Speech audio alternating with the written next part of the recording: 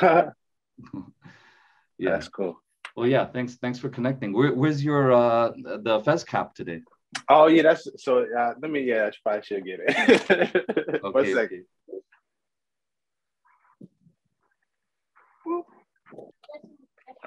okay. What you listen? Don't talk about Bruno. No. Did I know about Yeah. Oh, brother, I wasn't suggesting that you had to wear it. I wasn't suggesting. I was just asking where it was.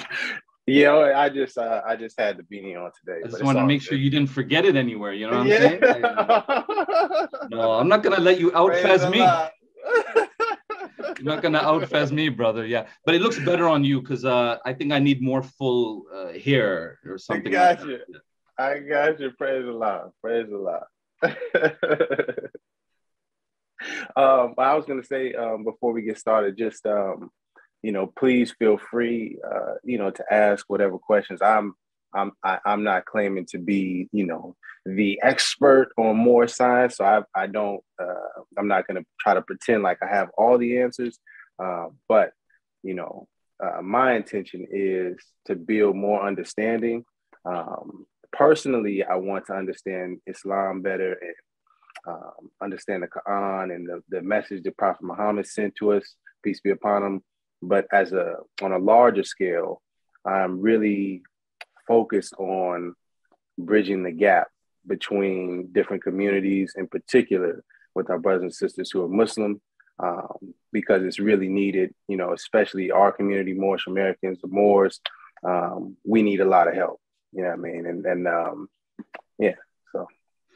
Yeah. Actually, I do have some questions because it is always good to clarify.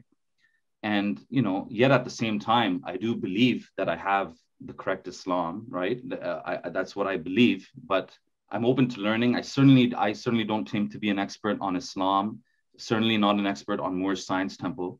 So I do have actually a couple of questions for you. And maybe that would be a good place to begin, is that could you explain to me if it's possible in a couple of minutes, if you need 5 minutes, go for it. But what exactly is Moorish Science Temple organization?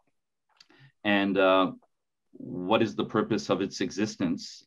And to kind of address your own question, what is that gap? What do you feel is that gap between your organization and where the majority of Muslims, Sunni Muslims, stand? What is that gap exactly? That's a beautiful question. In terms of Moorish Science Temple of America, Noble Drew Ali, actually, we have what is called Moorish literature, which is a compilation of different articles that was produced during the time that he was alive. And one of them, just give me a second, he actually wrote, like a short essay, if you will, on the Moorish Science Temple of America, just to give people that understanding. And so I just read it real briefly. Moorish Leaders' Historical Message to Man. I can send the link to you so you can read it yourself. In connection with the aims, objects, rules, and regulations of the Moorish Science Temple of America, I deem it proper to submit to you a brief statement of our organization covering its inception, rise, and progress of the Mohammedan religion, Islam. Back then, they were sometimes referring to it as the Mohammedan religion, just for context. Which I hope will be satisfactory to you and be the means of causing you at all times to adhere to the principles of love, truth, peace, freedom, and justice in your relations with mankind in general. Further down, we organized the Moorish Science Temple in 1925 and were legally incorporated as a civic organization under the laws of the state of Illinois, November 29th, 1926. The Moorish Temple of Science changed to the Moorish Science Temple of America, May 1928, in accordance with legal requirements of the Secretary of the State of Illinois. The object of our organization is to help in the great program of uplifting fallen humanity and teaching those things necessary to make our members better citizens. So, I mean, it goes in depth, a little bit more, but just to summarize, it really the organization was created to be a vehicle so that we could learn about our religion as well as our history, or, you know, the knowledge, our ancestry, who we are as a people. Because our people, we went through enslavement. If you know, for those that may not know, so-called Black people, so-called African Americans, we were also referred to as Negroes, Afro-Americans, Black Americans, people of color, etc. All of those names were placed on us due to our enslavement. And as a result, we lost our culture, we lost our religion, we lost, you know, our nationality and our identity. And so this organization in Noble Drew Ali came to essentially restore that to us. Okay, so then just to be clear then, what I had said on EF Dawa that day, was that correct? Because Moorish Science Temple was founded in the 1920s. So is it correct then to say that this was the predecessor to the Nation of Islam in America? And it was the first organizational attempt amongst what the rest of us refer to as African Americans, right? And you refer to as Moors. This was the first attempt amongst Blacks in America on an organizational level to create some kind of Muslim or Islamic movement. Again, from the perspective of mainstream Muslims, a pseudo-Islamic movement that got some things right, that might have some things wrong. From your perspective, a Muslim movement to return back to the roots of Islam. But it was the predecessor to Nation of Islam. Am I right about that?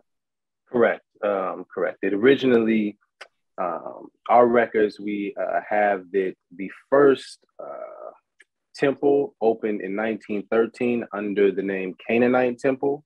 And then over a series of years and developments and changes, it moved from Newark, New Jersey in 1913 to the main, the headquarters in Chicago in 1925.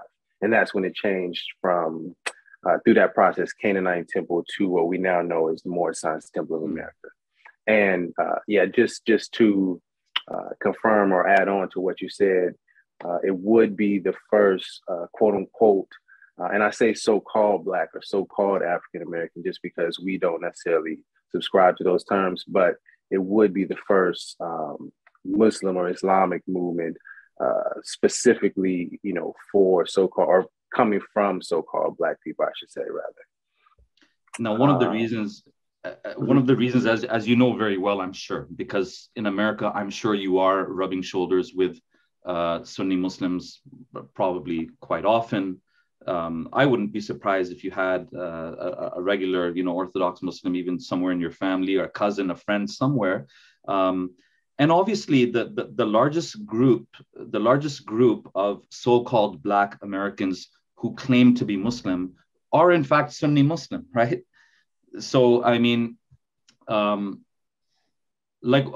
just to give us a context, what are the numbers? Does the Moorish Science Temple reveal any numbers? Because Nation of Islam doesn't. Nation of Islam, a lot of experts estimate that the card-carrying members of Nation of Islam might only be 10, 20,000. It's hard to know for two reasons, right? Because one, the NOI doesn't release any official numbers. And number two, Minister Farrakhan Khan of Nation of Islam has a far-reaching influence way beyond his organization. So when he has the Savior's Day event conference, it's not only Nation of Islam believing members, card-carrying members who come. Other people come. I've seen more Science Temple people attend Farrakhan Khan's Savior's Day event. You guys stand out for obvious reasons. And I was there. I was at one of the Savior's Day events in Detroit, right, just out of curiosity. Again, I'm obviously not a Nation of Islam member, but just wanted to attend. So what about Moorish Science Temple? Do you guys reveal numbers? And I know that Moorish Science Temple has also split into some different denominations or opposing groups. So how would you try to estimate the numbers? Would you lump all of them together and give us some kind of estimate, or is it just too difficult to do? On our side, as you know, from our side in America, there's about 6 million Muslims, majority of whom are Sunni Muslim. And out of that 6 million, at least 2 million are Black American Muslims, like African American Muslims. So people like Malcolm X, people like Imam Warith ad-Din Muhammad, I thought that was the rapture there, and you just disappeared because all I saw was this guy, the Christian rapture there. I thought he just disappeared. So people like Muhammad Ali and the boxer Muhammad Ali and his descendants and his grandchildren, so they make up about 2 million Sunni Muslims who are so-called African American, Afro-American, Black American. So what about your numbers? Unfortunately, that is too difficult to figure out at this time. Just being completely transparent, the organization has really become stagnant and fractured, and just quite honestly, we have lost our way in terms of following the original outline or the original goal of the organization. And that is why you have the confusion that you do if you try to look up or just find some basic information about the Moorish Science Temple of America. You can't, sincerely speaking, you can't look to one website to say, okay, this is the official website of the organization, or these are the official leaders within the organization.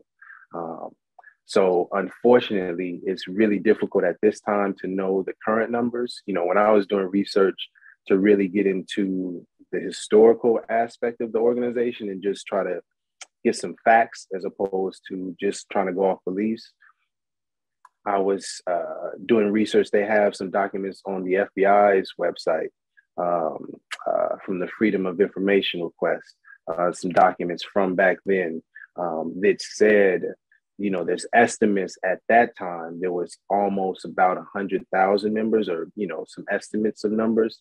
But then subsequently after Prophet Noble Drew Ali passed, things became splintered. And that's actually where the base of Nation of Islam, their members come from. And even Louis Farrakhan, he has admitted as such, in several clips that, the members from the Moorish Science Temple of America moved into the Nation of Islam, after Noble Drew Ali passed. So, some of their numbers, I think if you were to, do some digging, you would see were originally Moorish Science Temple of America members also. So when you talk about building bridges and narrowing the gap. What is that gap? Yeah. Sorry, and I'll let you answer that. But as you talk about that on a communal level, historically, arguably, we could say that bridge has already been built and crossed by many. Because as you said, back in the heyday, in the 20s and 30s, probably 20s, I guess, Moorish Science Temple could have had up to 100,000 members. The majority of them joined the Nation of Islam. And there's some evidence, by the way, to indicate that even the one that the NOI calls Master Fard Muhammad, their founder, he himself may have been a member of Moorish Science Temple. So he may have gotten some of his ideas, some of his theological points, possibly from Moorish Science Temple. So the majority of the Moors became Nation of Islam. And then, and I'm saying this more for the clarity of anyone who might be watching this, because a lot of people don't know, in 1975, the majority of the Nation of Islam, the original Nation of Islam, became Sunni Muslims, right? So you're quite right. Arguably right now, there could be third or fourth generation African-American Muslims, meaning regular Sunni mainstream Muslims, who somewhere ancestrally through their great-grandfather, great-grandmother have some kind of roots in the Moorish Science Temple, right? So arguably that gap has already been bridged, and it's quite possible that the majority of members kind of, if you want to say, got integrated into regular American Islam. Right. I think, what is that gap?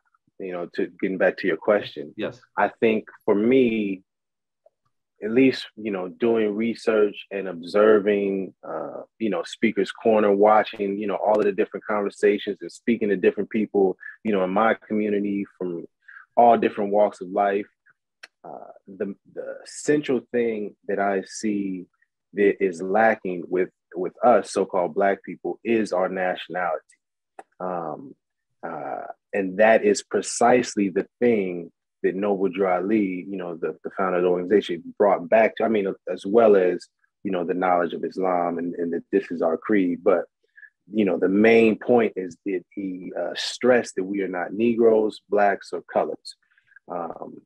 And I feel that that is a very significant aspect that is missing, even from brothers and sisters who may be, African-American or consider themselves Black, but Sunni Muslim, is that there's still this lack of understanding of who we are from an ancestral aspect, or, I don't want to just say nationalistic aspect, because I've been doing some, studying and understanding that Islam is encouraging us to kind of, do not just dismiss our nationality, but to not become tribalized in that way.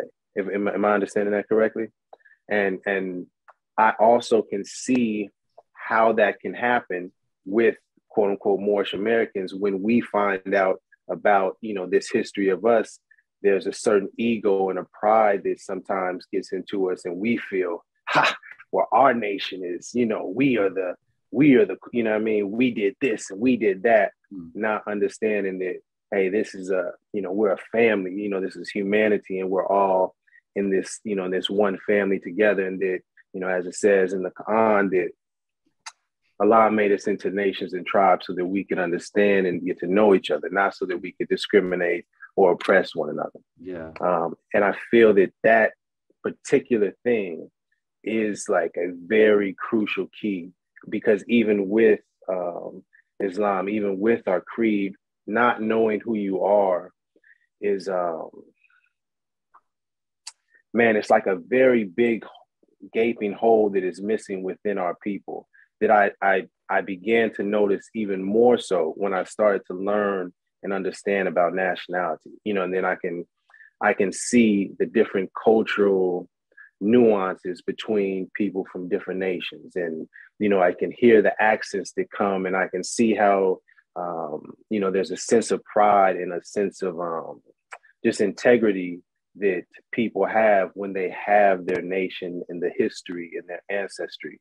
And that's something that, we are just simply lacking, And even if, it's as simple and as clear as if you ask a so-called Black person, a so-called African-American, hey, what is your nationality? If you just ask them that question and just listen to the answer, a lot of times they may say, well, I'm American, but American is a continent. You're in Canada, so technically Canada is within the American continental lands. People in Brazil, that's Southern American, so they're still technically American. If you say African American, well, that is two continents. That's not an actual country or nation. Black is an adjective. That's not even the proper way to identify someone. Colored as well. Afro-American, that's connecting us to our hairstyle. That's not appropriate way to identify. So, when you go through all of these different names, you start to realize that all of these names don't tie us back to any history, any ancestry, any people, any land, any culture. We don't have our language, and most importantly, we don't have our religion. And I say all of that to say that, this is why I have been, so focused on studying this information and figuring out how we can create that unity and that bridge, because I feel that there's a large portion of our history that is in Arabic, or that is with our brothers and sisters in the East and different cultures and different nations, that can help fill in the gaps that we're missing as a people, and can, help bring us together, and help let us know that we're not alone out here in America, or, North America, the United States. One of the gaps, let's say from my perspective and from the perspective of any regular Muslim, is that some of the terminology that both Nation of Islam and Moorish Science Temple use, I'm not trying to lump you guys together. I'm just saying there are some similarities. So sometimes I refer to Nation of Islam when it's applicable. And that is that both of these groups use the term, the English word prophets, to refer to their leader, right? So in the case of Moorish Science Temple, the founder, Noble Drew Ali, is referred to as a prophet, I think pretty consistently, like throughout the Moorish science literature. So, I mean, that term, as you know, comes like very theologically loaded from a Muslim perspective. Whereas from an American perspective, to be honest with you, it doesn't come so loaded, because what I mean by that is there's a lot of American churches, Christian denominations, that use the term prophet very loosely, like prophet with a small p, you might say. So you'll have a lady in a skirt, some lady pastor in a skirt. She's on the stage, just preaching from whatever, you know, the book of Acts. And underneath on the television, it'll say prophetess so-and-so. So now Muslims look at that in a particular way. Like we would say, is she claiming to be like Moses and like Jesus and Prophet Muhammad, peace be upon them? And is she claiming to have received some direct revelation, scripture, speech of God directly from the divine source? And if we don't follow her and we don't acknowledge her as a prophetess, we therefore become disbelievers who are headed for hell and all. But in all fairness now, if you ask this prophetess lady, right, that I'm using in this example, is that the case? She'd say, no, it just means I'm feeling moved by the Holy Spirit, and I've been guided by the Holy Spirit and the workings of our church to be the one who's up here to be preaching to the rest of you, and it's just the first amongst equals kind of thing, you know. So my point is that the English word prophet, especially with a small p, has become quite diluted in American theological circles, especially some Christian theological circles. But from the perspective of Muslims, it means exactly what I explained. Like it's someone who, this is a surprise for you. Is that okay? You asked for ADNAN Rashid. So I actually asked him, Hi, Wa alaikum assalam. Wa alaikum assalam, brother Adnan, how are you? Assalamu alaikum. Sorry, I'm joining you for a few. I'm joining you for a few minutes. My phone's battery is very low, so Alhamdulillah. So just to update the both of you, basically, brother Rami had put a video out there saying that he was giving a message for ADNAN Rashid, and he wanted to ask one or two questions specifically to you, brother Adnan. So I invited you. Rami, I didn't tell you because I thought there's a 1% chance brother Adnan will show up. I can never catch this guy. I'm surprised. Sometimes he responds to his emails. Sometimes he doesn't. Mashallah, he's here. And I'm very bad with my emails. On one more thing, brother Adnan, I haven't joined the Moorish Science Temple yet. I'm just wearing it for camaraderie, brotherly spirit.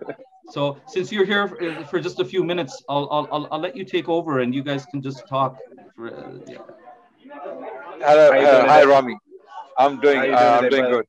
We have a bit of feedback, a little bit of feedback. Is it from me?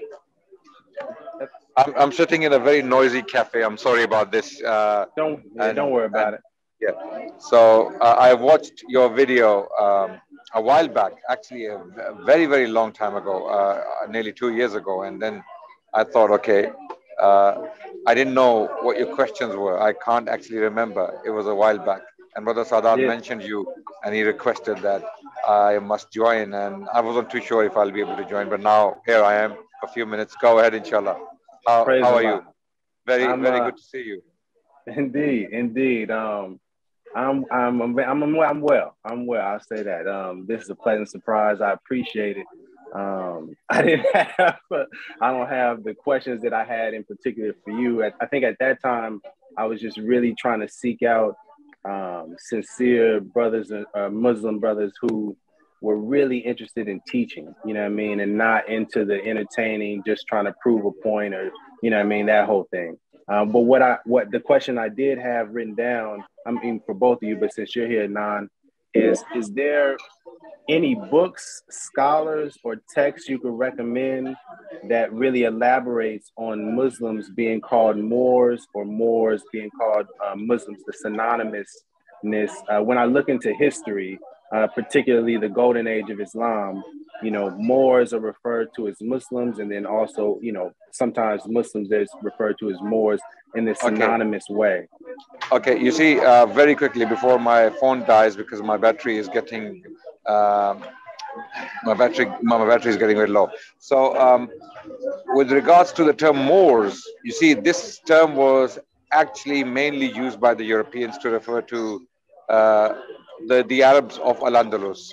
Um, and this term wasn't actually used by the Muslims or the Arabs for themselves. It was not a self-reflection of the Arabs. Okay, it was something projected onto them by the Europeans. So that's why when you look at medieval European sources, they they use the term moros, Got it. or Uh-oh. I think you might have been gone there. Yeah.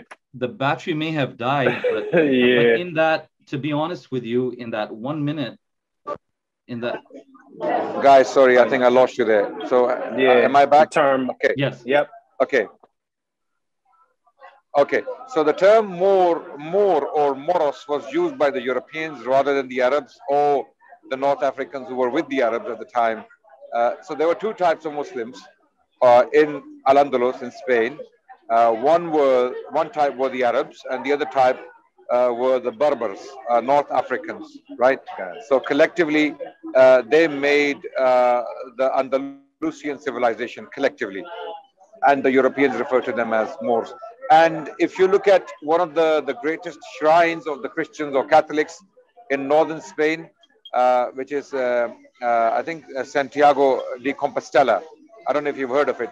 Santiago de Compostela. They believe that Saint James is buried there, and they have given him a name, Metamoros.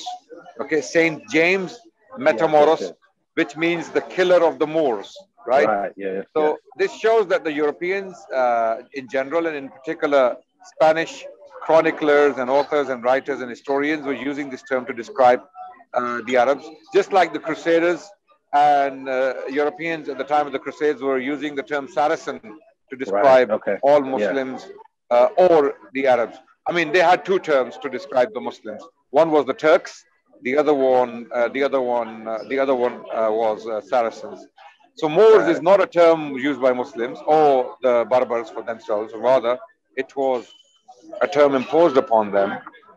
And later historians and history writing started to use this term loosely for Muslim Spain. Even to this day, there's a book titled Moorish Spain,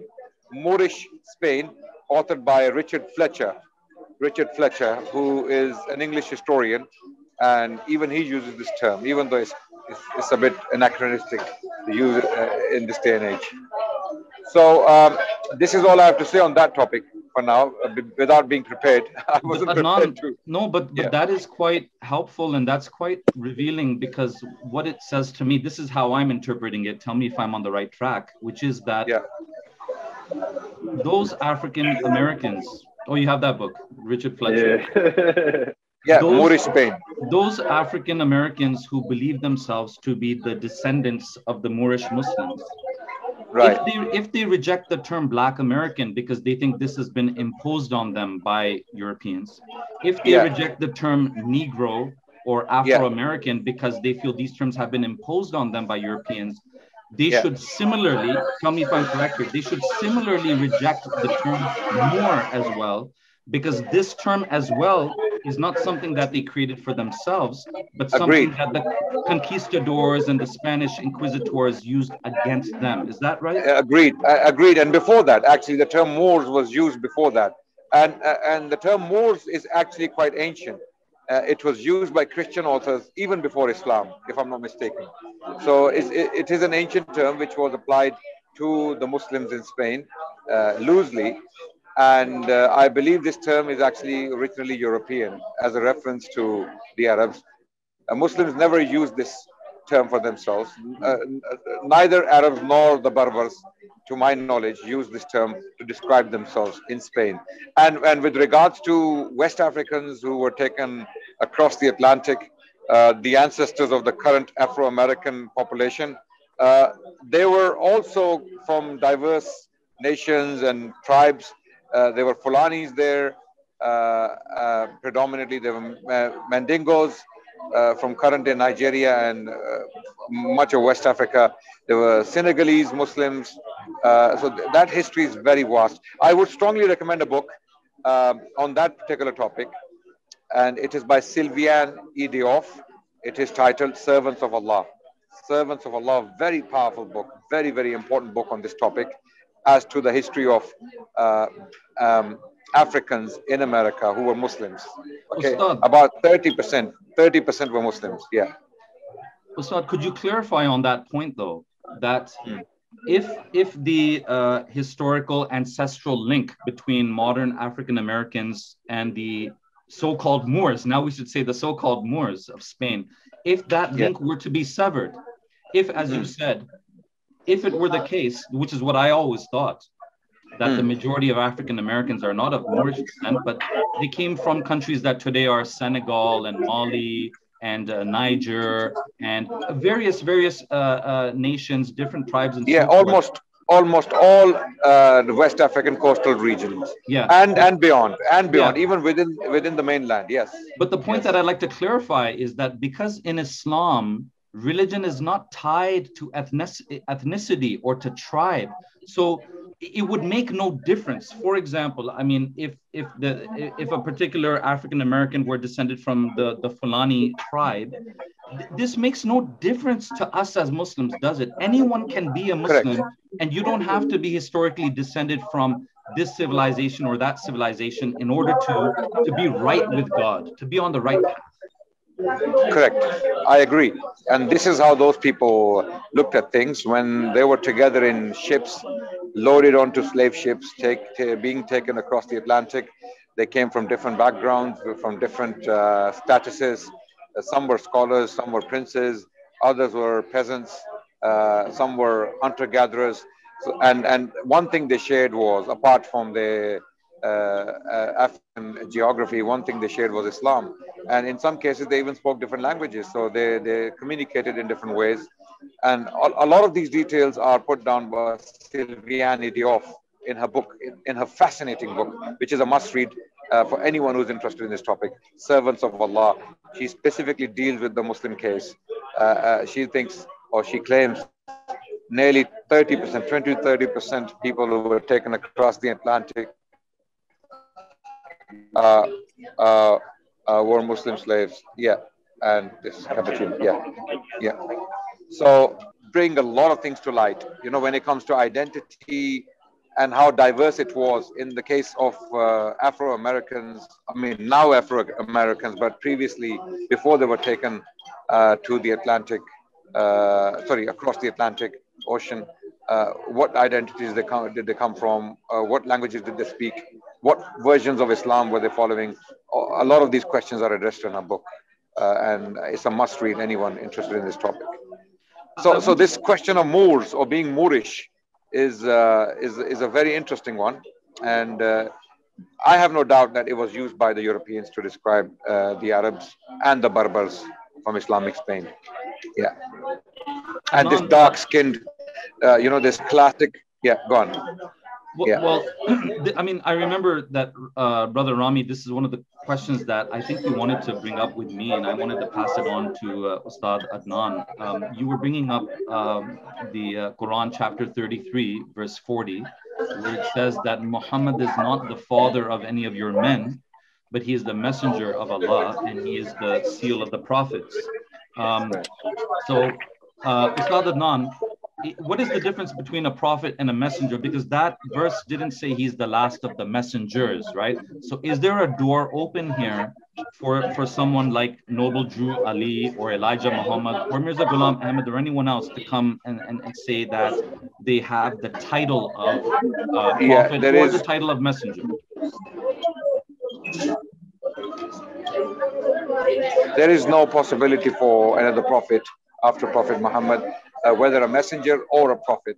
The Prophet Muhammad was a messenger. Every messenger is a prophet, but not every prophet is a messenger, as we are taught in Islam, Islamically speaking. So it is very clear in the Quran that he is the last of the prophets. Khatamun Nabiyyin means the seal of the prophets. That means there is no other prophet coming after him. And from his own teachings, from his own teachings, we have statements like La Nabiya Ba'di. There is no prophet after me, full stop, period. And he used the term Nabi. Okay. And even the Quran uses the term Nabi. If there's no Nabi after him, a messenger is out of the question. Because every messenger is a prophet, a Nabi, and not every Nabi is a messenger. So Nabi, the position of Nabi is relatively slighter than a messenger. So if someone cannot be a prophet, let alone a messenger, I mean, after the Prophet of Islam, then there is no room for another prophet. So that's it. It's very, very clear. It's categorically stated in the Quran, and it is categorically taught by the Prophet himself that there is no prophet coming after me.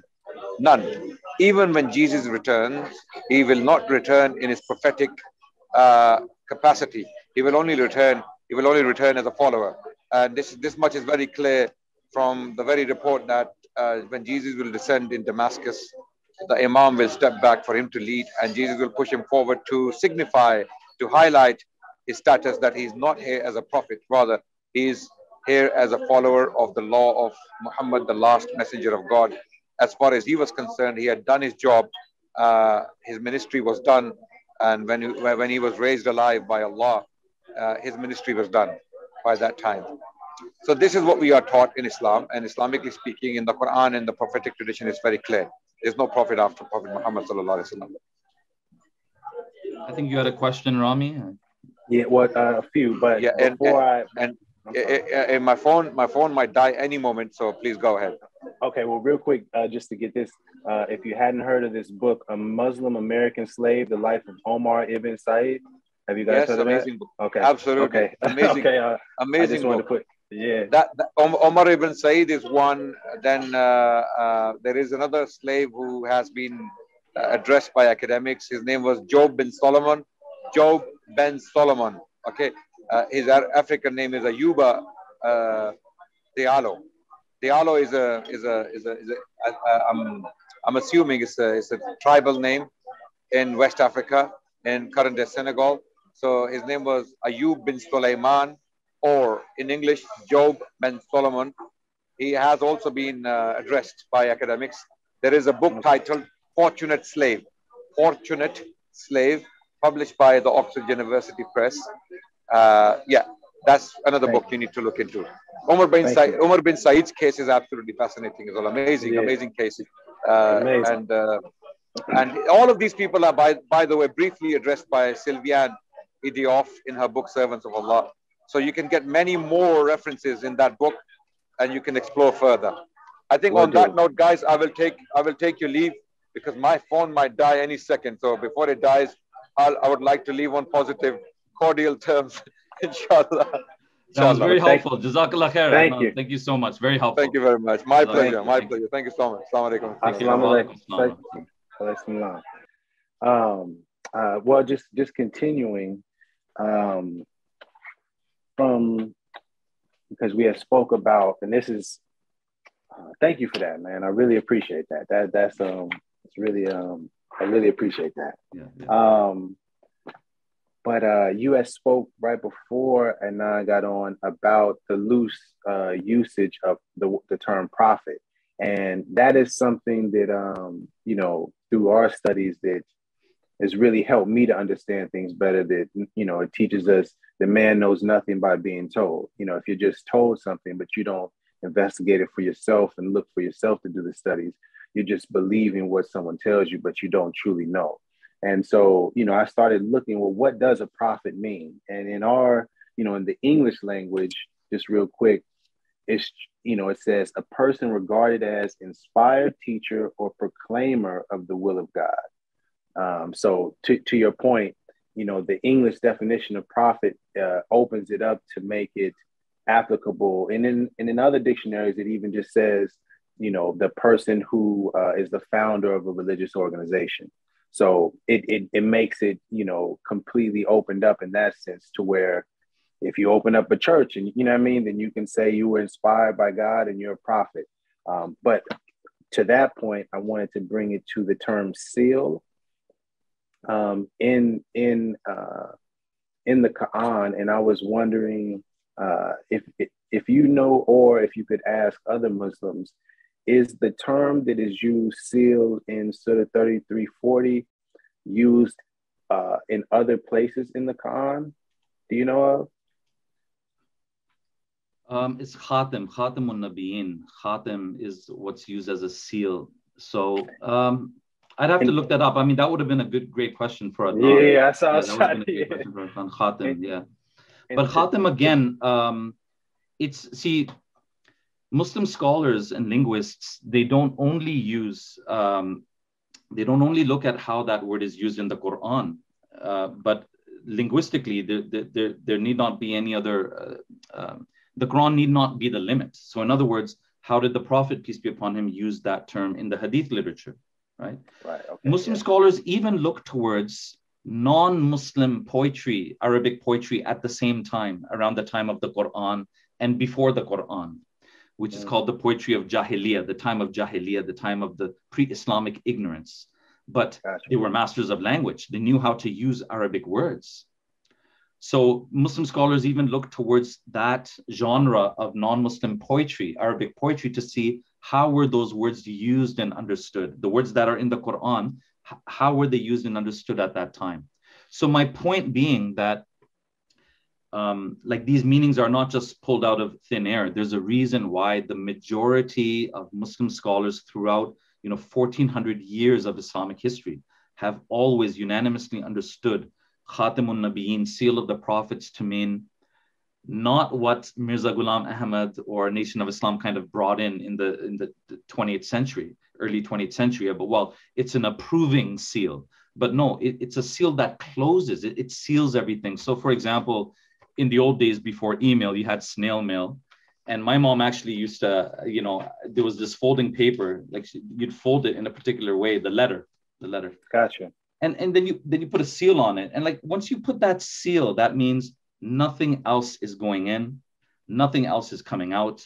Everything that needed to be said has been said. It's ready to be dropped in the mailbox now. So also, if you look at the context, right? If it meant an approving seal or an authenticating seal, what would be the purpose of the language that God uses immediately before it, which is that Muhammad is not the father of any of your men?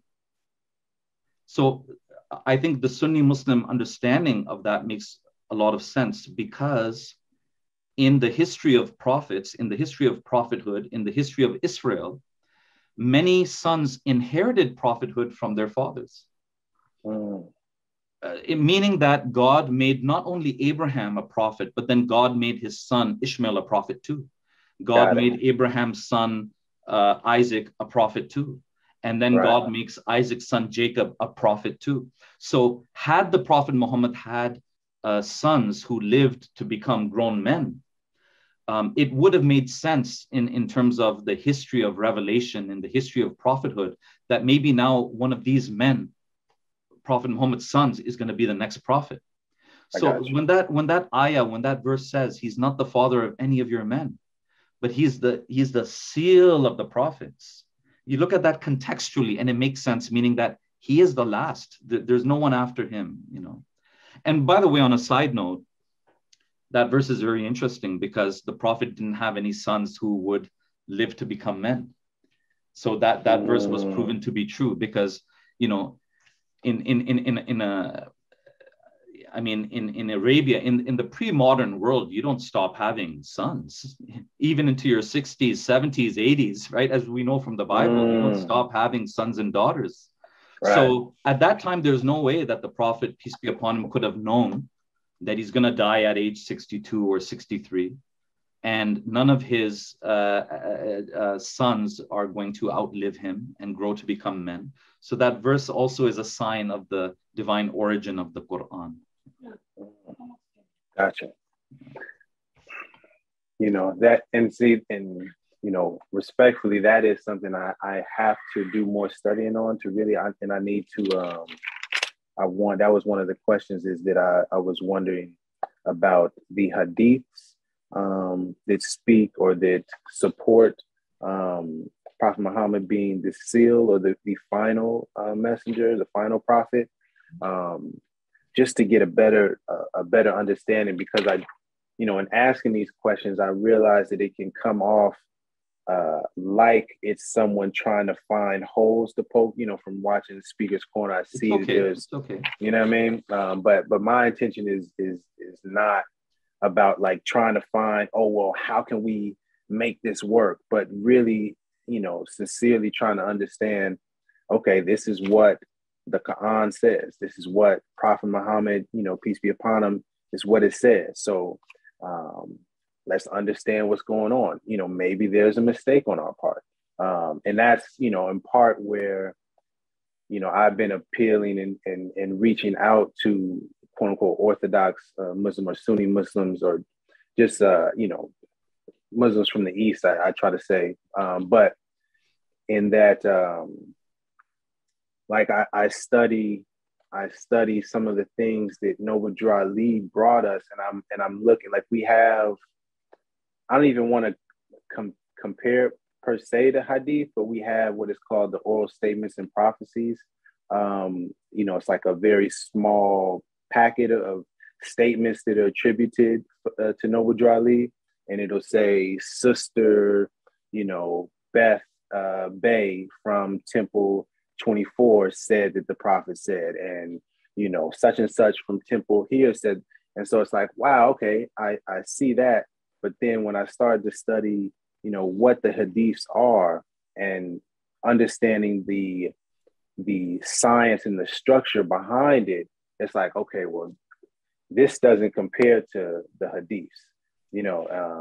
When I look at the Quran, or the book that Noble Drew Ali brought to us, and I studied that inside and out, I don't know if I said this before, but the Quran, Circle 7, the book that Noble Drew Ali brought, not the Quran from Prophet Muhammad, peace be upon him. That booklet is only, or the main part of that is the 18 missing years of Jesus's life, peace be upon him, that's not in the Bible.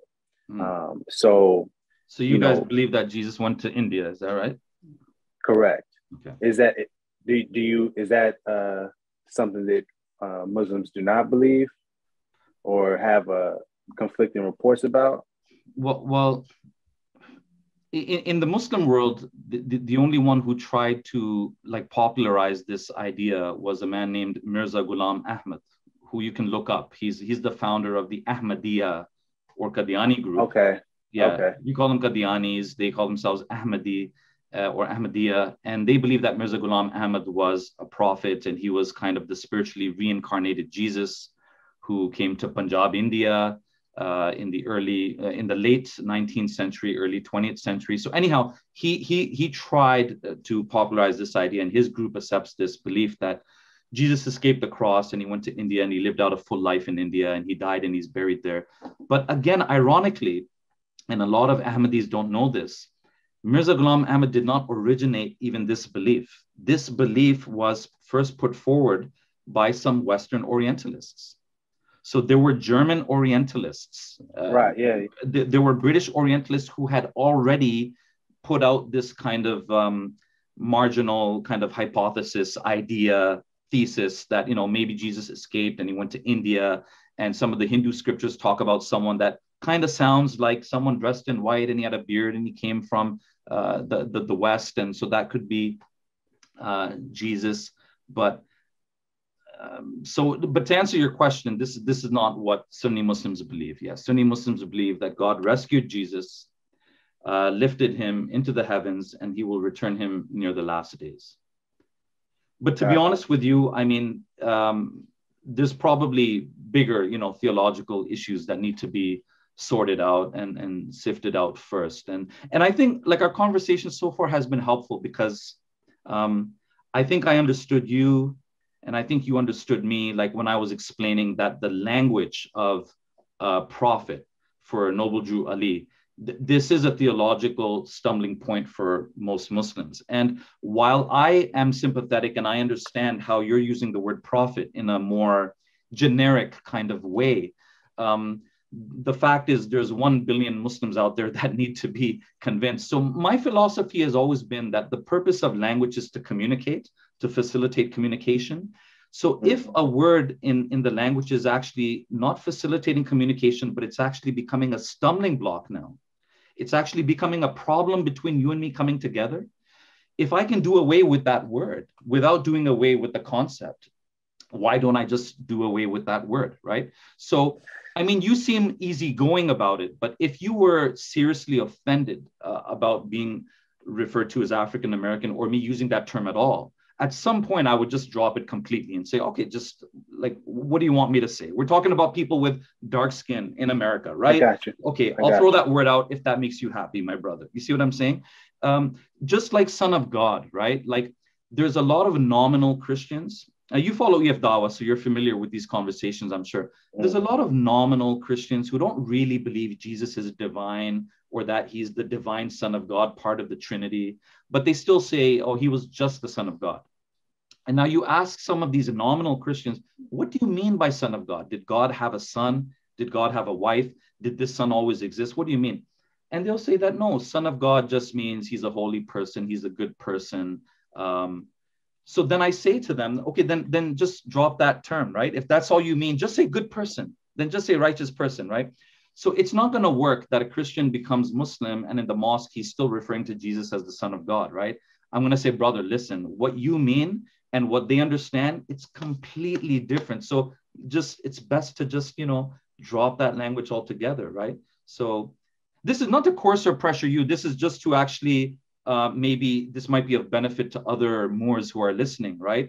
That these terms, and I noticed even in the Noble Drew Ali Quran, and just to clarify to the audience, so to further add to the confusion, right? The Moorish Science Temple has a small book or booklet, which they also call the Quran with a K, the Quran.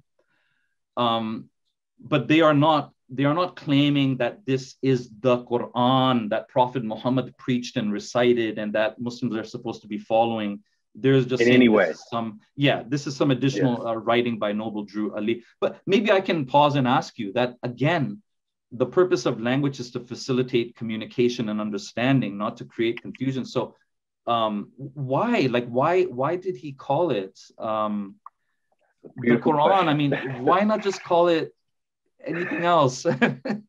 I think about that a lot. And man, I was just listening to a brother and they were speaking about, I believe it was brother Muhammad Ali, not the boxer, but the brother to Speaker Corner. Okay. And it was speaking He's about... He's a boxer too. Yeah. No, I mean intellectual boxer, but yeah, go on. True, very true. Yeah. But that you can't take our current understanding. I think it was speaking about the age of marriage or, that kind of issue. And you can't take our current understanding now in society and apply it back then, because times were different in the customs and the culture, etc. So I think about that in respect to so-called Black people back in that time frame. And, now there's so much more information available and there's been so many more leaders and just people that have come to give our people information. But at that time, our education and access to information was extremely limited.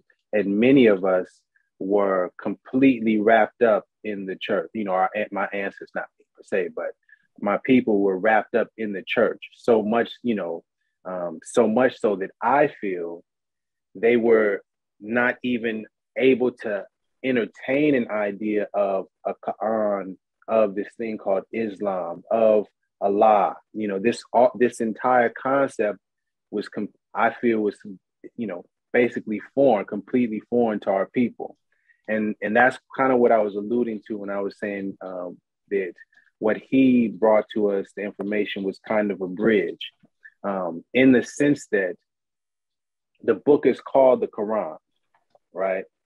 Which, okay, now it's connecting us to Islam and Muslims. It also speaks, the first, when you open the page, know thyself and know your Father God, Allah. Know thyself and Allah. That's the first thing on the inside cover. So now you're bringing in Allah, but the central part of the book is about Jesus. So now I feel like it reels the people in, and it's like, okay, well, it even says this book is for all of, let me read it just to be precise. Dear readers, these secret lessons are for all of those who love Jesus and desire to know about his life works and teachings. And so I felt like that was the way for him to extend that olive branch and say, well, you know, you love Jesus, don't you? Well, let's learn about Jesus. And then as you learn, you see Jesus mention Allah, and you see, you know, it speak about not worshiping the Son, or, you know, only giving praise and thanksgiving and adoration to Allah, that Allah is the most supreme, beneficent, you know.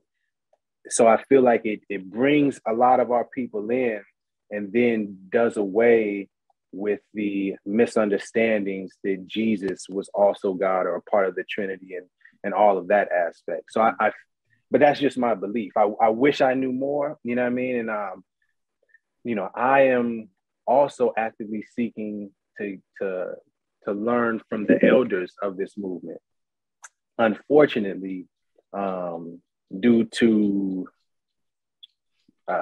you know, corruption and just people doing things that they shouldn't do with this movement, there's been a lot of stagnation and a lot of people that have kind of went underground or, you know, just kind of like disappeared from the scene. So there's no one that is really in an elder position that is teaching about this movement from a historical, factual perspective. So it's kind of hard to get some of the information or understanding on, well, why was this said, or why was this done? What happened in with, you know, in regards to this and that. So that's the best answer I can come up with. And that's a great answer. And I'm just reflecting on my own thoughts, even as I'm listening to you. And I just feel that for that bridge to be, for that gap to be bridged, rather, it would take some effort on both sides. So it would take effort on the mainstream Muslim side to, like, for example, when you talk about Jesus going to India in Noble Drew Ali's Quran, it would take a certain effort from both sides to say that maybe that's not the final message written in stone. Maybe there's some deeper, profound, figurative message in that, or there's some kind of symbolical message in that. So it would require mainstream Muslims to have a sympathetic kind of view towards the Moorish organization, but it would also require of Moors to perhaps take a slightly more symbolic interpretation. So I'll give you an example. What I mean there is, obviously 1 billion Muslims are not going to modify their views on Jesus to that of Moorish Science Temple and say, okay, then Jesus died in India, he's buried somewhere there. But what we could do is both of us could perhaps say that maybe the deeper message or the medicine that Noble Drew Ali was trying to give to Black Americans is that if you really want the truth about Jesus, you're going to have to look not to the West, but you're going to have to look to the East. You see what I mean?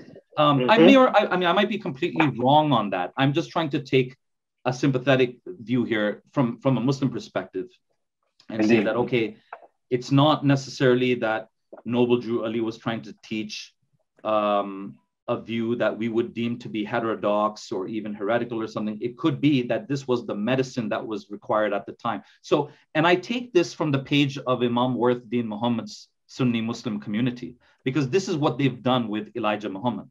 So they haven't rejected Elijah Muhammad in the way that Malcolm X rejected Elijah Muhammad, but they've kind of reinterpreted his legacy and seen him as a bridge that connects to mainstream Islam. They've done that with Master Fard Muhammad too. So I'm sure you're familiar, Brother Rami, that the only photograph that Nation of Islam admits is a photograph of Master Fard Muhammad is the one where he's holding the Qur'an. Right. And Imam Worth Deen Muhammad, rightly or wrongly, but very effectively, he reinterpreted the whole meaning of that photo to help guide his community to Sunni Islam. Because there's so much debate over Master Fard Muhammad. Originally, Nation of Islam believed he's God in the flesh, right? He's God on earth. Right, right. And today, it's mixed up. There's some Nation of Islam members who still believe that. There's others who say, no, he was just, God was working through Master Fard Muhammad. That's what we mean. But what Imam Warithuddin Muhammad, and by the way, everyone, this is the son of Elijah Muhammad, who became an Orthodox Muslim and guided the majority of Nation of Islam members to Sunni Islam. He said, look at that photograph of Master Fard Muhammad looking at the Quran. What is he really trying to tell you through this photograph? He's trying to say, never mind what I said. Never mind what you think I said about mathematics. Never mind what you think I said or didn't say about white people. Never mind what you think I claimed about myself or I didn't claim about myself.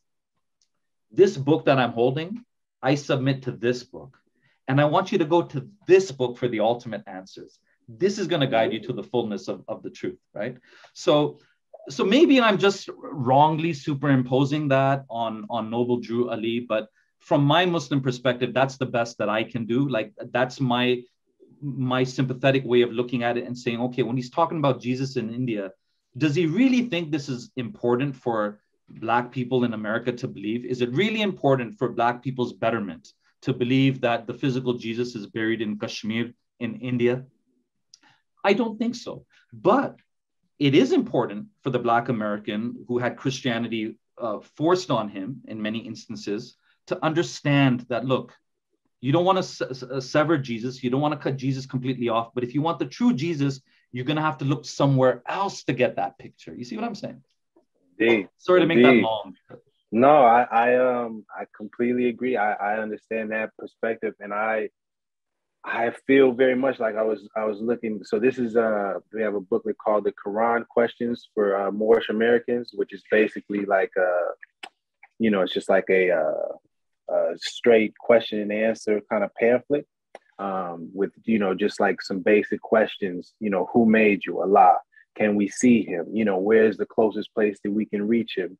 Different things like that, just to get us to understand it. But on the back, it has a legal document for the paperwork that they filed for the organization. And on here, it says, the Moorish Science Temple of America deriving its power and authority from the great Quran of Muhammad to propagate the faith and extend the learning and truth of the great prophet in America, to appoint and consecrate missionaries of the prophet, and to establish the faith of Muhammad in America.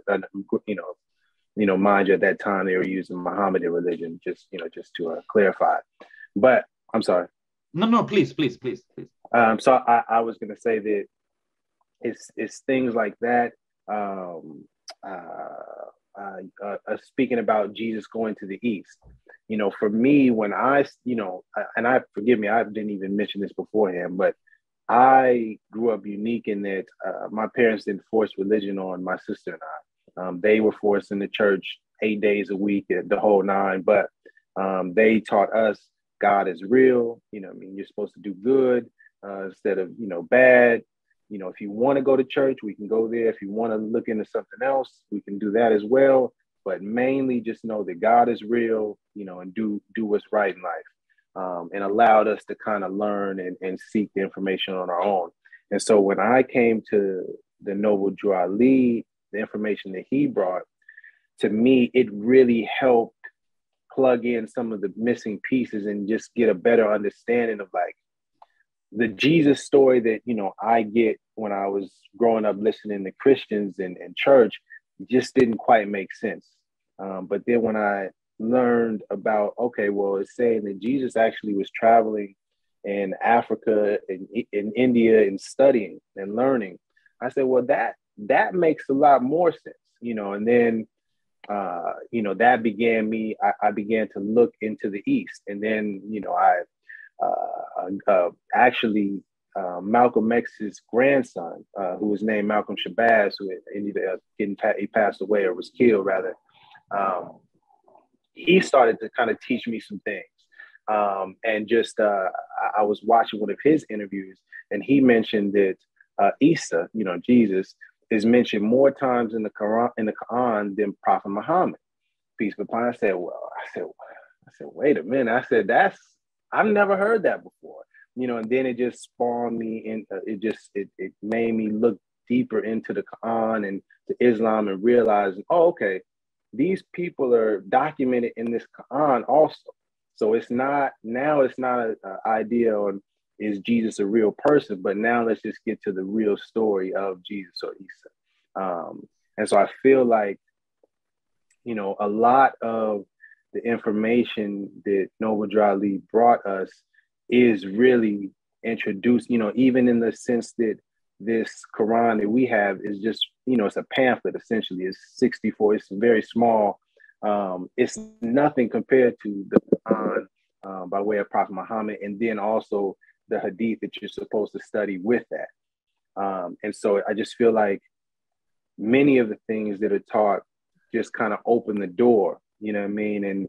And you know, almost training wheels, if you will, or, you know what I mean? Like the introductory course, or, you know, your bachelor's degree, you know, if you go, you get your master's and your PhD, well, that's when we go to the East and we study with, you know, the real scholars, if you will. But like even the chapter, I don't know if you looked into it, but the chapter religion from the Quran, Circle 7 that Noble Drew Ali brought us, you know, this, and to your point about building the bridge and having just some understanding between us, this is kind of the thing that when I read this over and thought about it, I said, if anything, we should lead with this. It's coming from the Moorish perspective in terms of asking for help or seeking understanding from Muslims.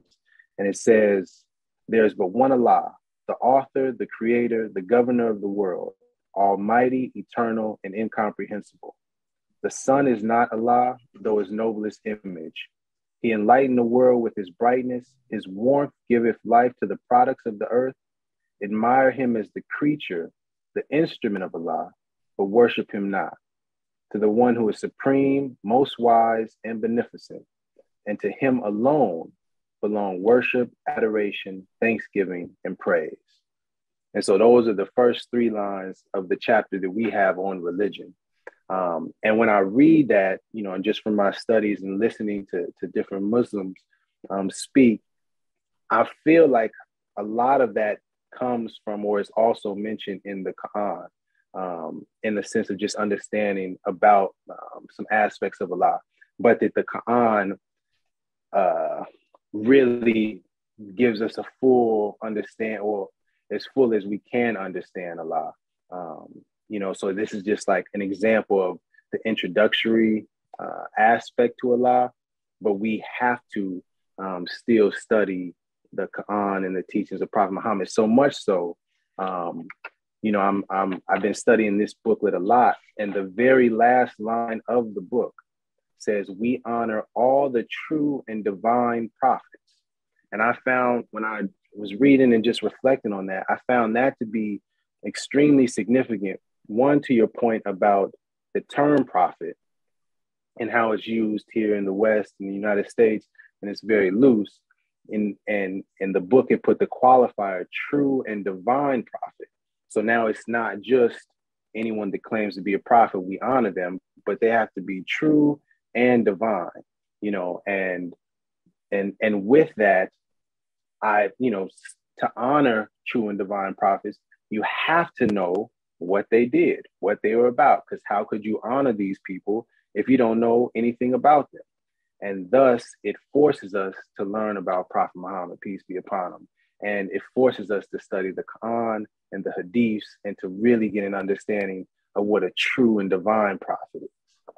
Another one of those signposts that I noticed was towards the end of Noble Drew Ali Quran, or Circle 7 Quran. And I found that very interesting. It said, the Turks are the true descendants of Hagar, who are the chief protectors of the Islamic creed of Mecca. So, I mean, I'm imagining if you wrote this in the 1920s, you know, the last Ottoman Sultan was still there in power in Turkey. Even if he wasn't, even after the caliphate was abolished, Turkey still remains a Sunni Muslim country. So if the Turks are the protectors of the Islamic creed of Mecca, the question is, what Islam are they upon, right? They're not upon the Nation of Islam theology. They're not following the Moorish Science Temple organization, obviously. They're not Shia Muslims. I mean, they are just Orthodox mainstream Sunni Muslims, right? So this could be another one of those signposts that perhaps Noble Drew Ali wanted to leave there. He wanted to plant that in the ground so that people would look towards that, you know, for the fullness of the Islamic faith. But at this point, let me share a little bit of tough love with you. You know, there's love and then there's tough love. So I'm going to give a little bit of tough love here, right? I do try very much to be sympathetic. Believe me, I try to understand where people are coming from and even where movements are coming from. And I get it. I understand it. I've seen even second generation Muslim youth, children of Muslim immigrants from the Muslim world who have come to America, who have come to Canada, who so easily lose their way in the wilderness of North America, as the Nation of Islam puts it. They go, some have gone astray so quickly. So I can understand the challenges of a community that has been enslaved, that has been dispossessed, kidnapped, in many cases forcibly Christianized, forcibly baptized, to expect them all now to instantaneously understand the fullness of orthodoxy and to follow everything overnight. That's a very big ask. That's a big ask. That's a big demand. Even on an individual level, we change slowly, right? I was born into a Muslim family. I was raised as a Muslim, but I didn't pray regularly until age 26. It took me time to evolve and to change. And I'm still evolving and I'm still growing and I'm still trying to learn. So this is an ongoing process. So my point is, I'm sympathetic when I hear some members from the Moorish Science Temple or Nation of Islam saying, we need time to understand. We're on that journey. We haven't learned Arabic yet. We're evolving. But here's the tough love that's coming, right? The tough love is, my brother, that in the 100 years or so that the Moorish Science Temple has existed, in the 80 years, maybe 90 years that Nation of Islam has existed, there are so many people who have converted to Islam. They've become Muslim and they've learned the 5 daily prayers and they've memorized the Qur'an and they've become scholars of Islam, right? So I understand everyone needs some time, but at the same time, even in the past year, even in the past 2 years, I can introduce you to people who became Muslim 2 years ago, 3 years ago, and now they know how to do the Orthodox prayers. They do the 5 daily prayers. They know how to recite the Quran. They're not Arabic experts, neither am I, but they know how to recite the Quran. They fast during Ramadan. They've evolved past December, right? It's not just fasting in December, October. No, we'll do it with everybody else. We've got Muslim co-workers at work. We've got fellow Muslim classmates. They're fasting. I can do it too. So the question, my brother, is when, right? Like there seems to be a recognition amongst many. I haven't spoken to Moorish Science Temple people, to be quite honest, but I've spoken to a number of Nation of Islam people. And generally, there seems to be a recognition that, yeah, no, you're right. We should be doing the 5 daily prayers. Elijah Muhammad did teach about the 5 prayers. But then the question is when, right? That Savior's Day, I'm sorry to share this. Some people might not like it, but some of our friends from Nation of Islam might not. But when I went to the Savior's Day conference, like Minister Farrakh Khan talked right through the Asr and the Maghrib prayer. The Asr is the late afternoon prayer. The Maghrib is the fourth evening prayer. Gotcha. I mean, he talked right through that. So my point being that if the leader of that movement is not leading by example, I don't expect the lay person, the lay card-carrying member of Nation of Islam to say, well, I'm going to excuse myself now from Farrakh Khan's lecture because I'm going to miss the evening sunset prayer, right? I mean, I did that, but that's not what the people there were doing, right? So, I mean, it's a long way of posing a short question, which is when, my brother, when? And what maybe you can't answer for other members, but you can answer for yourself. Like, what prevents you from dropping in on a Friday Jummah prayer, the afternoon prayer at your local masjid, your local mosque, and just learning more? And also, just one more thing I want to throw in there, which is very important, because I've heard this a lot from the Nation of Islam. They say, well, the Muslims from the East don't understand our story. The Muslims from the East don't understand our challenges as former Christians. The Muslims from the East don't understand what it means to be Black in America. But again, a lot of this language is very outdated. It made sense in the 1930s. it made sense in the 1950s and the 1960s. But now, as I said, there's 2 million African American Sunni Muslims, right? So if you don't want to learn it from an Arab or a Pakistani or a Bangladeshi, no problem. Go to Imam Warithuddin Muhammad, go to his community, right? Go to Malcolm X's grandson, right? He's a black, he passed away now, may Allah grant him Jannah, but he's a black American, he was a black American Muslim, right? Even when we talk about the East and the West, this dichotomy, it's not black and white. When we say go to the East and study the Islamic knowledge, that could be Senegal, that could be black Senegal, that could be black Nigeria, that could be Somalia, right? So I think a lot of that language of, no problem, a lot of that language of Muslims from the East, it strikes me as being slightly outdated. Because like, where do I fit in? My parents came from Pakistan half a century ago to Canada. So what am I? Am I Western? Am I Eastern? If I had to answer that question, I say both. I am Eastern, but I am Western too, right? And we're sitting here, we're talking in English, and I think we're understanding each other. So indeed. I think in 2021, I think there's less excuse, I think, to not kind of move on and continue in that journey and to acquire knowledge of the Orthodox faith, right, of Orthodox Islam. And if it was 1930 and someone died and they just had a little bit of information about Islam, maybe Allah will forgive them and Allah will be merciful and say, well, he was striving. This guy died and he was striving for the truth. He was trying to arrive at it, right? But in 2021, it's much harder to find a Moorish Science Temple than it is to find a masjid, right? A mosque. It's much harder to find a Nation of Islam temple or a mosque than it is to find just a regular mosque or masjid, right? So it's very much at this point going against the flow to avoid the Jummah prayers, the 5 daily prayers, fasting in Ramadan, doing the Hajj. Non-Muslims know about this. Like the non-Muslims at this point know about this. You can ask my Jehovah's Witness neighbors who speak broken English. They're from Portugal. And you ask them, when do the Muslims fast? And they'll say Ramadan. Because we read that in the newspaper all the time. It comes on CNN all the time. How many times do Muslims pray in the day? 5 times. What language is the Qur'an in? Arabic. Like non-Muslims know this, right? So at this point, my brother, and this, like I said, this is tough love, but I think we can't just be content to say, well, at least we know this much and we're working with that. No. It's there for you now to grab, Thank you.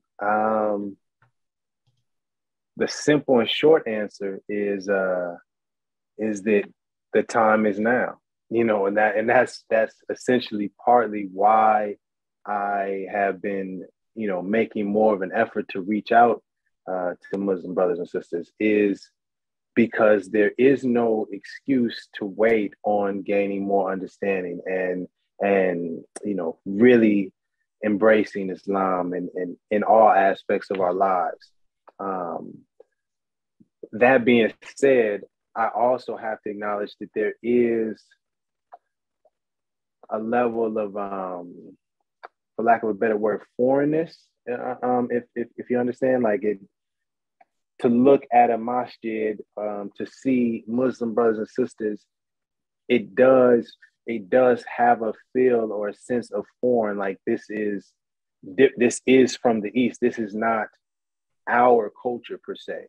And then there's also another aspect that it doesn't feel like, not that we are unwelcome, but that there's no one actively saying, hey, please come learn, come study. Hey, did you know about this? And, this is to the point that I am wanting to be more active in encouraging Muslim brothers and sisters. And a bit of tough love to you is, when can, or I don't want to say when as if it's putting an obligation, but it would really be helpful if there was Muslims that were reaching out to so-called African Americans and building and speaking about the story of Bilal, you know what I mean? And understanding that, no, this isn't an Arab, you know, because a lot of us seem to believe that it's this Arab thing and it's just for the, you know, the paler complexion brothers and sisters and the people in the East. It's not for us, you know what I mean? But when you do the studying and you actually look into the history of Islam, one, the idea of race and, you know, these different kind of statuses based on your skin is just not there. But more importantly, you see that dark-skinned brothers, you know, like Bilal, had a extremely important role in the history and the growth of Islam. You understand that there's countries like Senegal that are Muslim, you know what I mean? That there's African countries that are predominantly Muslim that, forgive me, I think it is the woman that took care of Prophet Muhammad after his mother died. It could have been possibly Ayman, maybe Ayman. But it was a woman that, if I'm not mistaken, Prophet Muhammad's biological mother passed when he was young. And then there was another woman that was there to help take care of him and raise him. And that woman was of African descent or dark-skinned woman. Yeah, it was Ayman. Okay, gotcha. Ayman. Her name was Baraka bint Tha'laba. She was known as the mother of Ayman, Ayman. And you're right, she was of Ethiopian descent. And the Prophet saw her as a mother figure. Yeah. Right. Yes. And, you know, just those two examples, Bilal and that sister, I say it one more time for me. Yeah, I'll put it into the chat as well too for you. Gotcha. Yeah. But that sister, if Ayman, if so-called African Americans, if so-called black people knew something as simple as that, just that fact alone will make us, well, wait a minute. I never heard that before. You know what I mean? Like there's a Muslim store out here called Sultana Bookstore that I went to, that I got my Quran from. And when I first went into the store, I was there with my daughter and a brother, I believe he's Pakistani as well. And he said to my daughter, he said, do you know who the first president of the the United States was? And she said, you know, George Washington. He said, it's actually a brother called George Hanson, or John Hanson, excuse me. And if you look into the history, you know, the Continental Congress and, you know, the history of the United States, there's actually a quote-unquote African-American brother. It was instrumental in helping to create what we now know as the United States of America. But the point of that being is that I know that I said, man, he didn't have to do that. It was nothing about us that came in that store that said, hey, let me drop this fact on there. But the fact that he did, it was like, I appreciated that because I could see that he was helping to broaden my daughter's knowledge of what's really going on in the world. And I say that to say, in terms of Islam, that would be really beneficial for us to make us not feel that it's foreign or that it's not for us or that it's some other kind of way of life. Yeah. Does that make sense? Yeah. But again, and I accept that, tough love. You're absolutely correct. You know, it's our job is, and I always say this, is that like Islam does not belong to any one group. You know, it's not the property of Black people. It's not the property of Arabs.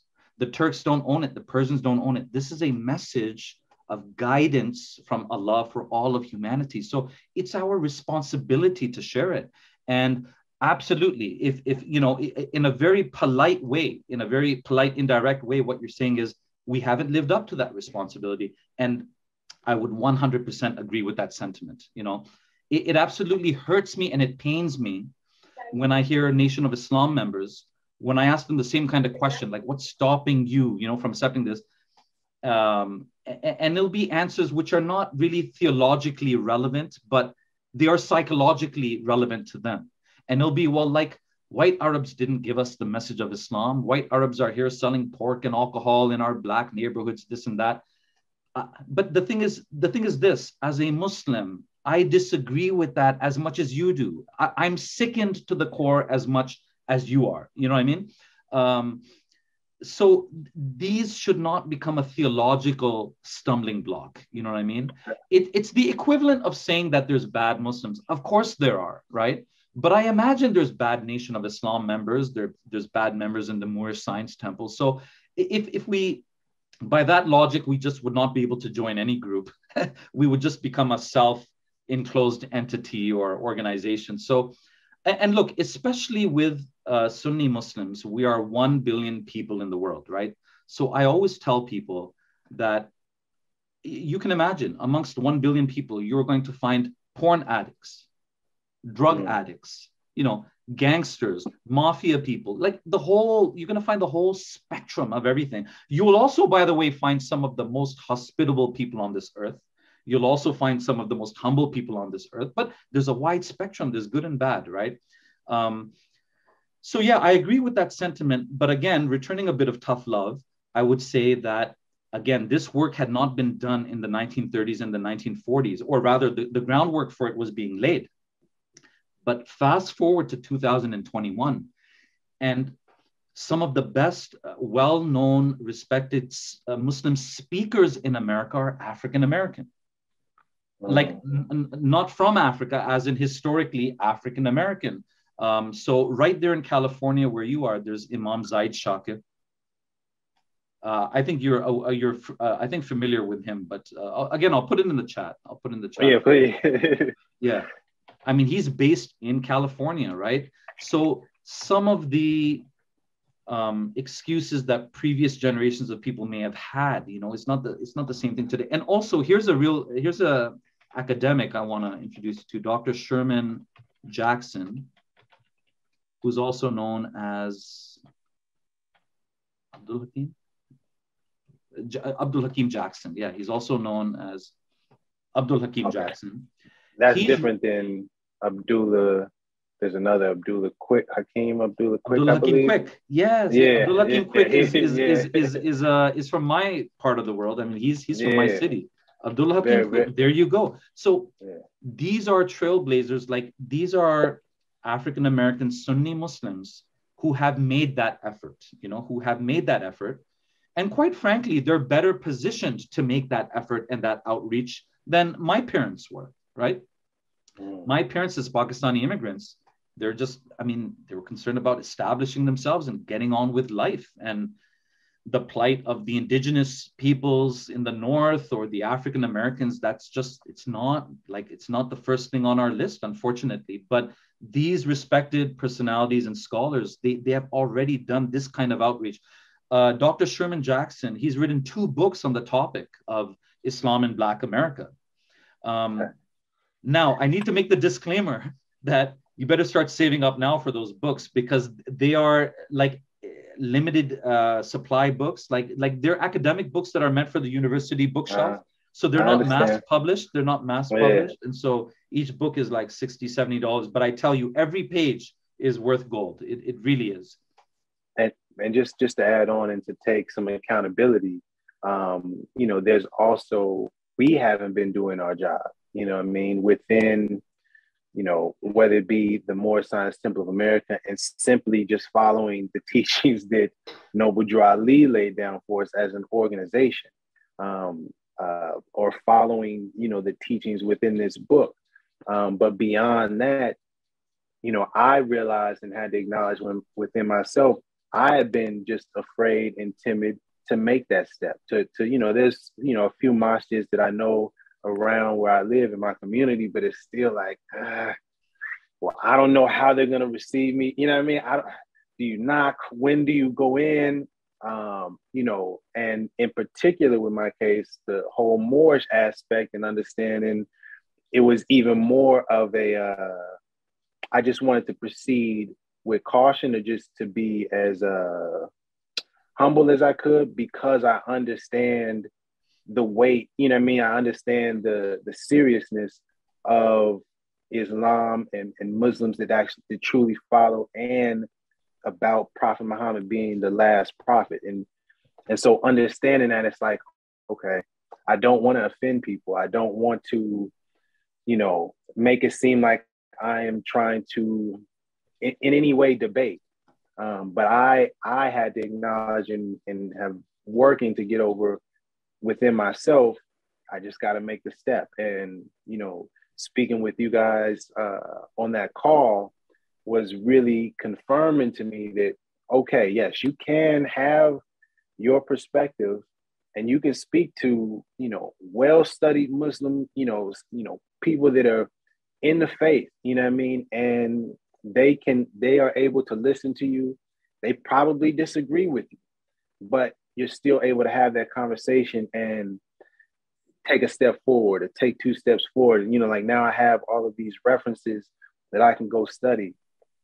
And God willing, you know, my intention is to have more conversations with people from my community, people, you know, at Speaker's Corner, Dr. Sherman Jackson, or Saeed Shakir. There's another one coming here now too. That, you know, all of these efforts to further the work that's already been done. And, you know, I also realized, you know, Brother Malcolm, he had said often, it is the duty of those who know to teach those who don't know. And that also, you know, that if all the prophets were sitting, if Moses and Prophet Muhammad and Jesus were all sitting in the room together, they wouldn't be debating over which one was the best prophet or which had the, you know, because they were all on the same team. They were all playing for the same coach, if you will. And, you know, with that understanding, man, it really just, you know, kind of sunk into me that, all right, get your ego out of it, you know what I mean? And come humbly and see how, you know, we can progress together. And from my position, I was privileged to go to a college and study communication. And I've had experiences with just different groups of people, you know what I mean, in the corporate world and, you know, some celebrities here and there and just different, you know, working with the public. So I've worked with all sorts of people. And I feel, you know, I have had enough experience to be able to communicate with all sorts of people.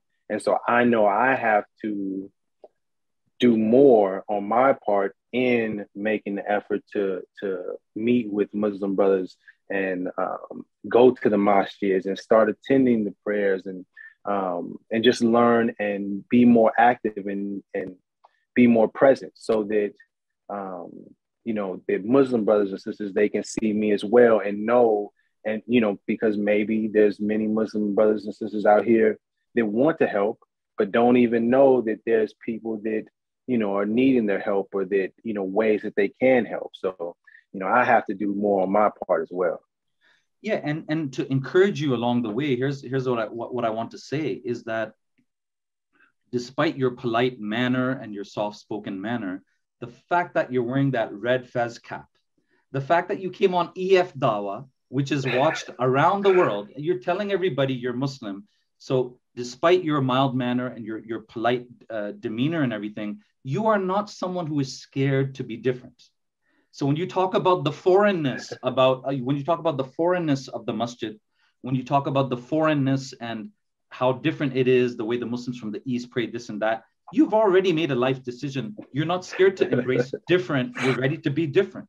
And I know that there is this kind of Pan-African trend that exists there. It's already there amongst many Black Americans adopting African fashions. But the fez cap in particular, that's still a pretty, like, it's a unique, different look. You know what I mean? Yeah. So no, I don't think it should be a stumbling block for you. The other thing is, my brother, keep in mind that shaitan, the devil, Satan, right? Shaitan, sometimes he can even try to use good things as a ploy or as a trick and to use it against us. So for example, shyness and modesty generally is seen as a good quality in Islam. It's a good attribute. The Prophet, peace be upon him, was shy. But anything taken to an extreme can be bad. There's a time when you have to take shyness and throw it in the trash can. I'll give you an example. Generally, shyness with the opposite gender and all that, these are good things, traits of modesty and so forth. But let's say I'm driving down the road and and I don't know, there's a girl there on the sidewalk screaming for help, or there's someone who has fainted. There's someone who's fainted. I've just seen him drop. And now my shyness kicks in. And I think if I stop the car and I put on the blinkers and I go out, am I just going to look like some strange freak as well? Could this just have been some druggy guy who's just passed? Maybe he's just drunk and he just passed out. Do I really want to get out and help him take that risk? People might think I'm with him. I'm with this drunk guy. No. That's the time to abandon shyness and caution and say, look, I don't know who this guy is. He might have just died. I don't know what his story is.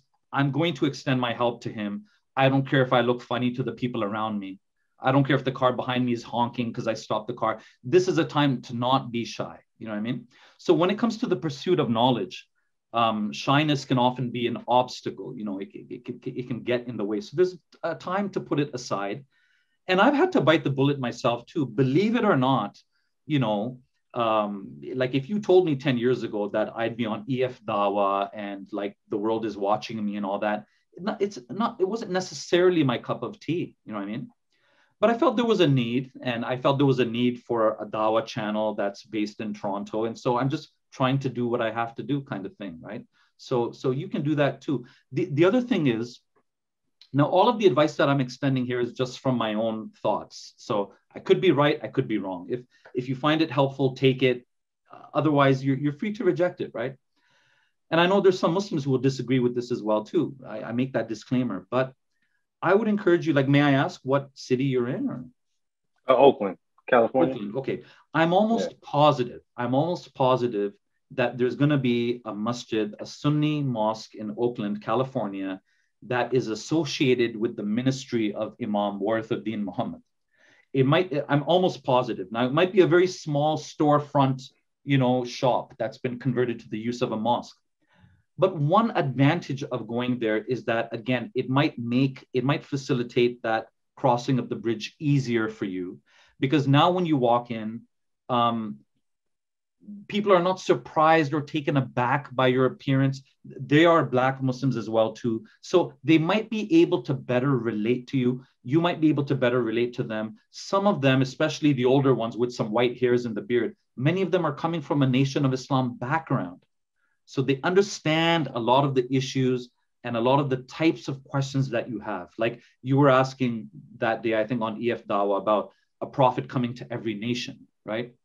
And so the implication of that is that there must be, therefore, a Black African-American prophet as well too. So they have wrestled with these questions. They have already discussed and thought about these questions in depth.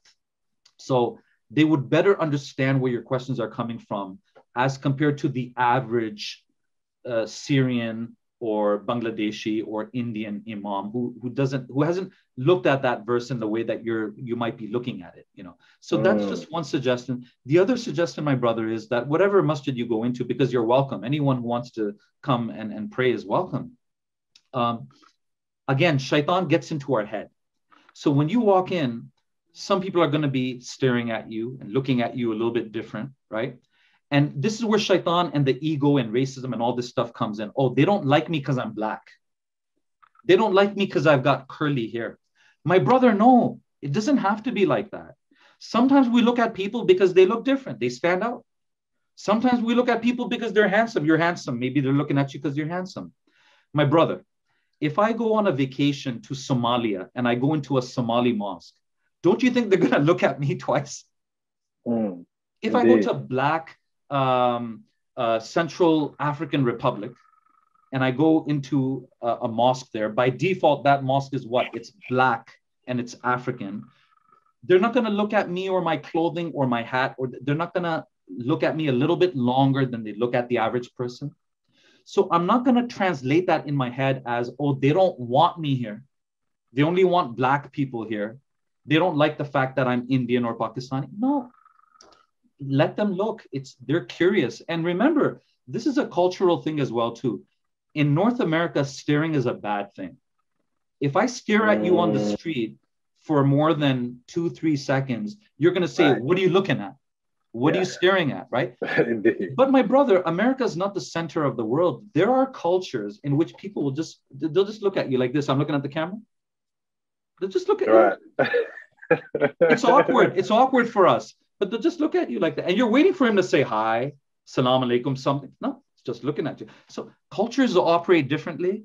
And you're right. A lot of Muslims from the East, so to speak, it's just fine to do that. It might be perfectly fine to do that. They don't think they're doing anything rude. So just have a tough skin. And if they look at you twice or they look at you funny, like don't make anything of that. You have the right, you have the God-given right to be there, to pursue the truth and to find out what Islam is. And increasingly in our day and age, especially the large Islamic centers in America, they're used to people coming from all walks of life and different backgrounds and things like that. So I would really encourage you to put that shyness aside. And in addition to that, look at how Allah removes the stumbling blocks and excuses. He removes them. Now there's online learning, right?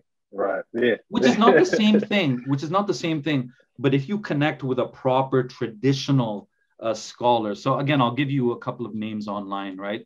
There's Dr. Shadi Al-Masri and his arc. Safina Society. So these people are offering, online courses as well too. There's also Seeker's Guidance, which is free and it's based here in Toronto. Seeker's Guidance, they do free classes online. Gotcha. And you could mix and match. You could learn Islamic fiqh, which is the do's and don'ts, like the rules of how we wash and how we pray. You could learn that from Dr. Shadi Al-Masri, and you could be learning a bit of Arabic from Seeker's Guidance, which offers free online courses. So, you could mix and match as long as we're progressing and learning. Brother Rami, there is one very important central point of theology that I didn't clarify, which I probably should have clarified in the first minute. And that is that as I skim read through the Circle 7 Quran or the Noble Drew Ali Quran, I didn't a Muslim is always looking for a shirk, which is like associating partners with God. This is the... Gotcha. Yeah, this is the biggest sin, idolatry or polytheism or so forth. And we're used to that with Nation of Islam having that kind of mixed message of the divine personage of Master Fard Muhammad. We know for a fact that many of them and almost all of the original members of Nation of Islam believed that this man, Master Fard Muhammad, was Allah. Like he was Allah in the flesh, right? Which is a strange way of getting away from Christianity. This is our main objection to Christianity. Like God is not a man, God is not a tree, so forth, right? And often I have to explain to Nation of Islam members again that this is not about tribalism or color or race. If you told me that some Pakistani man, my parents are from Pakistan, by the way, if you told me such and such a Pakistani man claims to be Allah, it's not like I'm going to be all right with it now. Well, he's one of us. It's okay. Right. He's one of us. As long as Allah eats curry and roti and chicken biryani, it's all good. No. That's equally blasphemous to us as Muslims. So the problem with Allah being a black man is not black man or white man or Arab man. Just God being a man, we don't accept. But anyhow, as I skim read through your book, I didn't see any of that. Again, I was skim reading it. So I just want to clarify with you that your group is not one of those groups that believes that we are all gods or Allah is a black man in the sky. This is not your belief. You concur with us that Allah is the immaterial, unseen, unoriginated creator of the heavens and the earth. Is that correct? Alhamdulillah. Praise Allah. Exactly that. And yes, there's only Allah. There's nobody associated with him. We don't believe that Noble Drew Ali or Farrar Muhammad or Farrakhan or any other person for that matter is Allah. Or is God in man or anything like that. And actually to your point, I've watched several of the discussions and debates about God and Allah. And something that I see the atheists trying their best to, find a way to disprove God. And something in chapter 1 that when I first read it, it really hit me. It says, the thoughts of Allah cannot be circumscribed. No finite mind can comprehend things infinite. And I found that line to be extremely powerful and pretty much ends any sort of debate with, to me, people that don't believe that there's a creator, in that it's no possible way for your mind to understand the creator, because the creator is infinite and our mind is finite. No matter how much you study, no matter how much you learn, you could learn 30 different languages and claim to study all of the text. Your mind is finite. So there's a limited amount of information that you'll be able to grasp with your mind, point blank, period. And with that, by default, you cannot understand something that is limitless, that is infinite.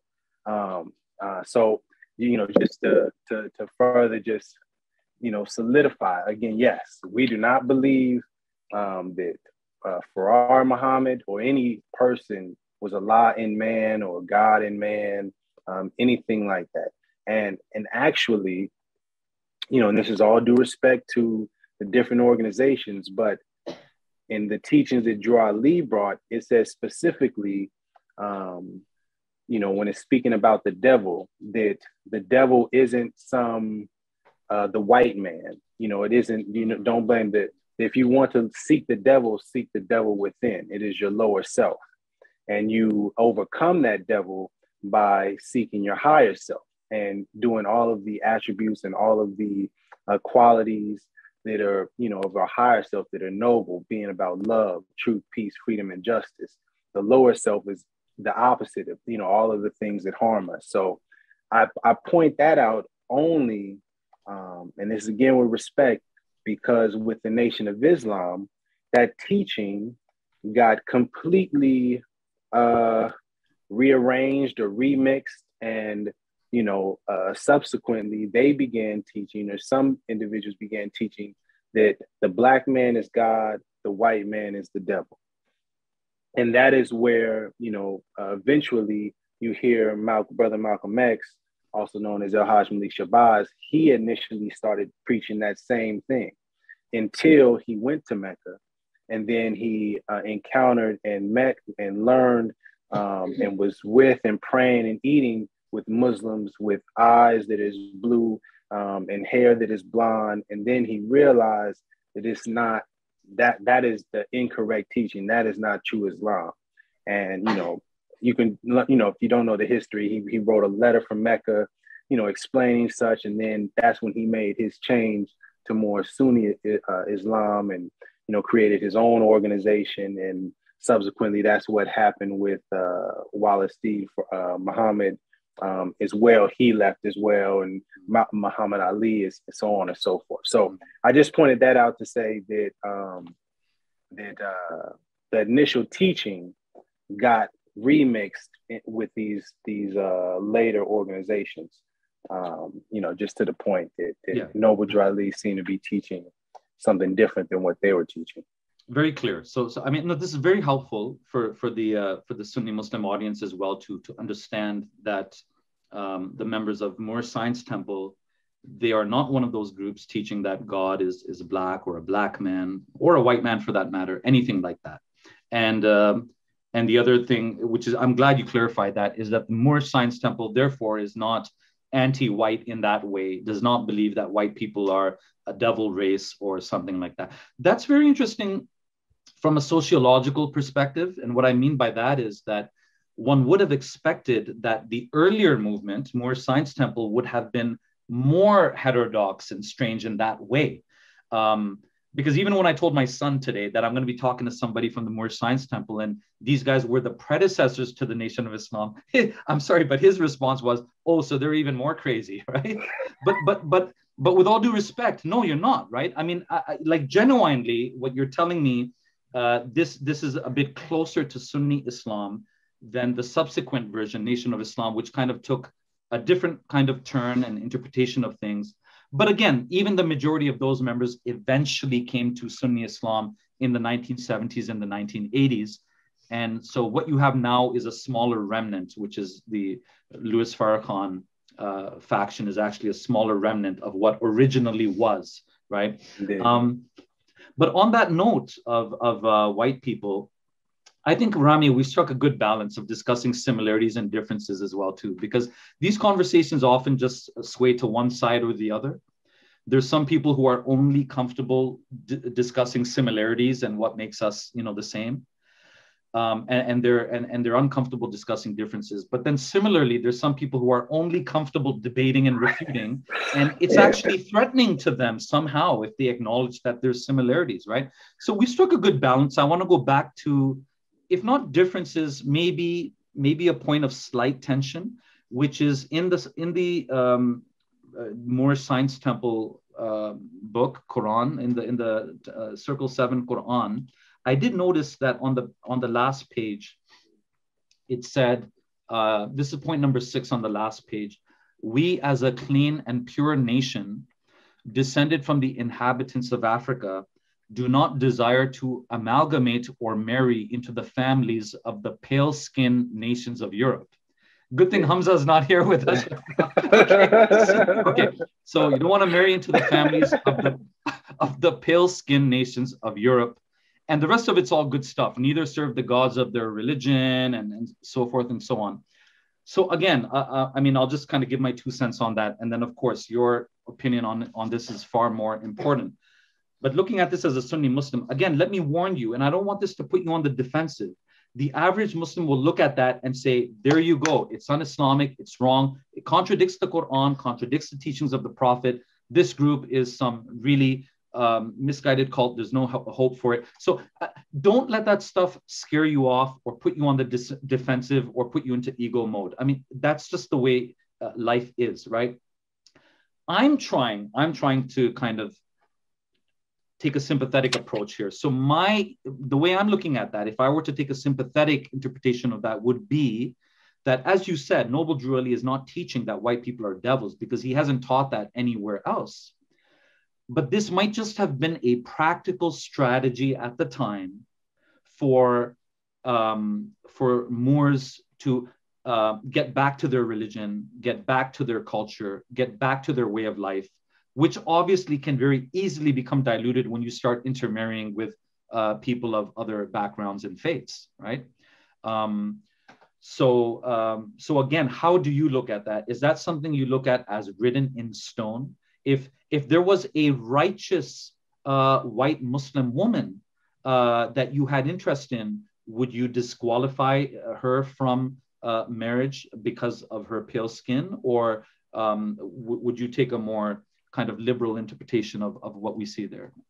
That's a beautiful question. My perspective on that particular line, and just kind of the trail that it goes with, or that comes with it, is a bit different than I would say a lot of the Moors, a lot of other Moors in the community, because a lot of them take that line and use that as a way to try to discriminate and say, there's no Europeans that are allowed to join the Moorish Science Temple of America as an organization, which to me is it goes against what Noble Drew Ali taught, because in the literature that I read from earlier, there's a line that says that here in United States of America, the religious door swings open to all.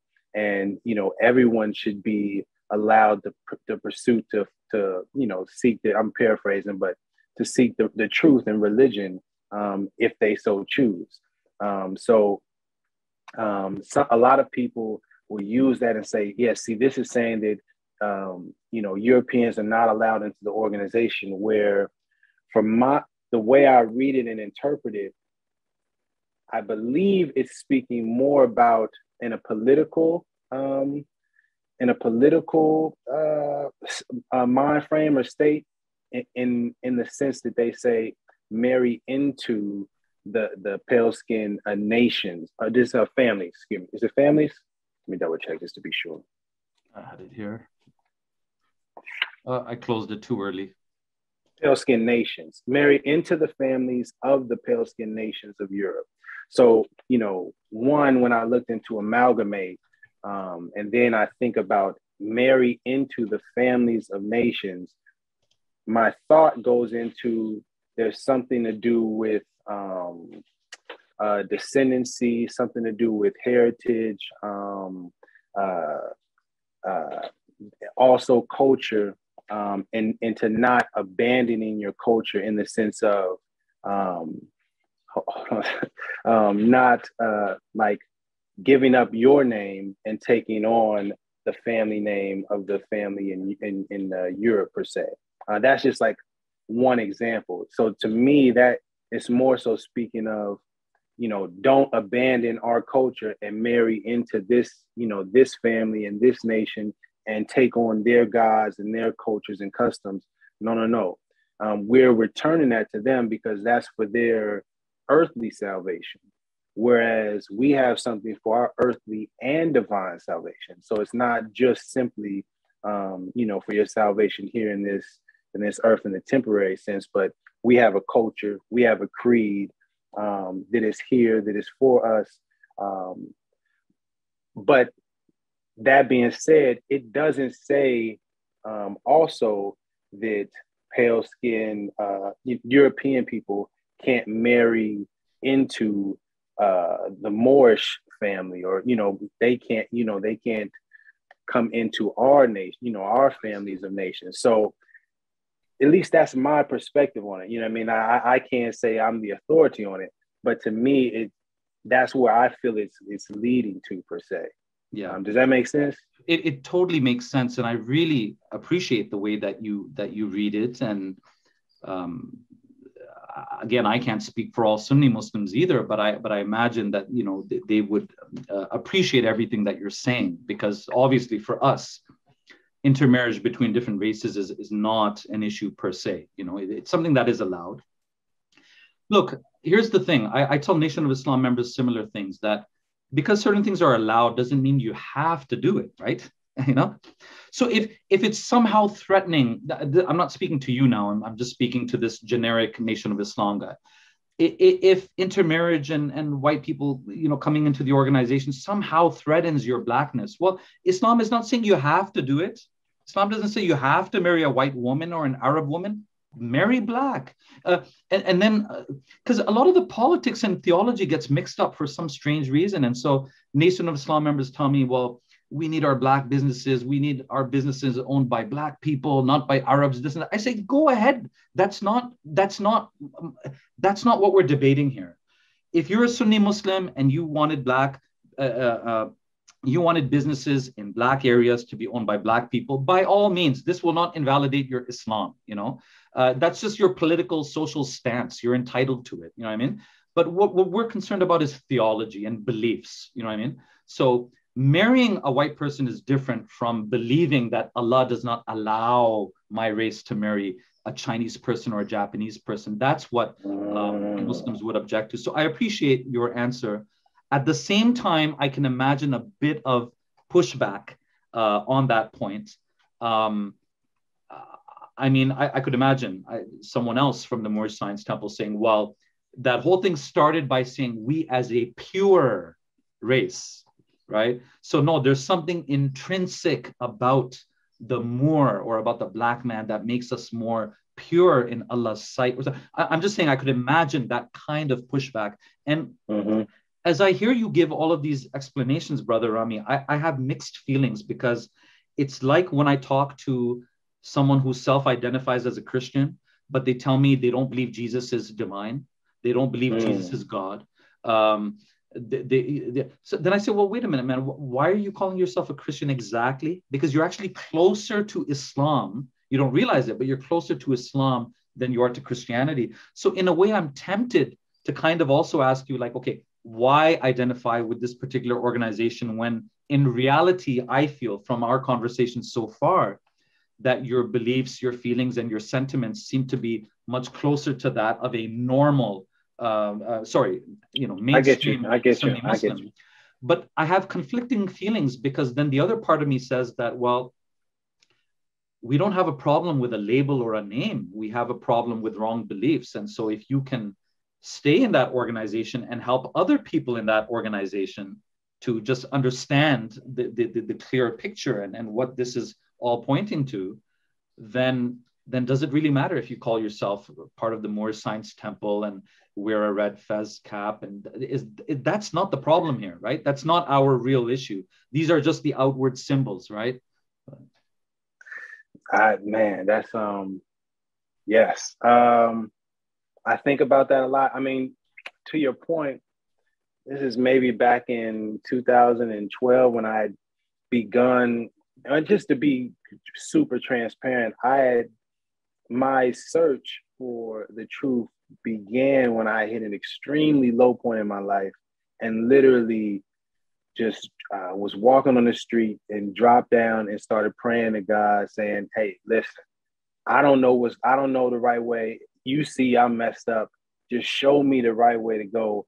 I'm following your lead. You know what I mean? Like, yeah, I remember it's like 7 a.m, just on the side, on the street in the sidewalk. Then now, mind you, I hadn't studied Islam like that, or to really understand that a Muslim, in the true sense of the word, is submitting your will to to God. So it's like I had that. I had a Muslim brother named Muhammad in a taxi. I noticed his Qur'an. A brother named Muhammad in a taxi? No way. Listen, brother of mine in Boston. I was on the East Coast, and I noticed his book in the front, and it had the beautiful calligraphy kind of design on it. I said, what kind of book is it? Because it didn't have a name. He said, it's the Quran. And I said, oh, okay. And I started asking him some questions because I was just seeking to learn more. And he said, brother, are you Muslim?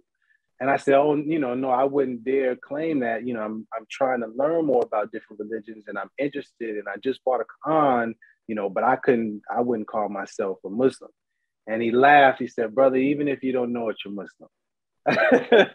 and I remember when he said that, I was like, all right, you know what I mean? And by the end of the ride, I spoke to him about my name, because obviously I wasn't given the name Rami El-Salaam.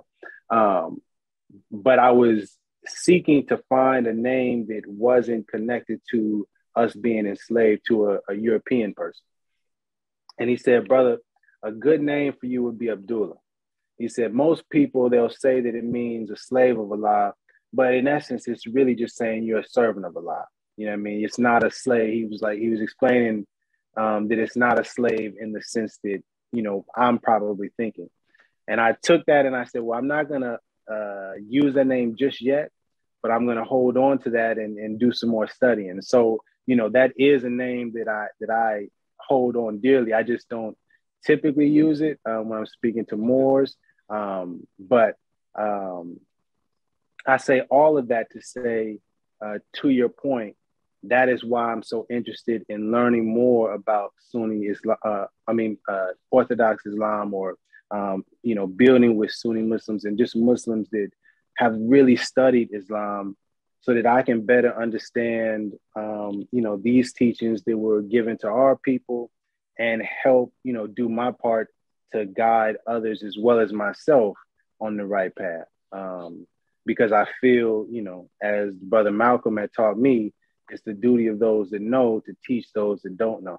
And I know that I'm in a unique position to be able to study these different kinds of things and communicate it back in a way that is a little bit more digestible than some other people.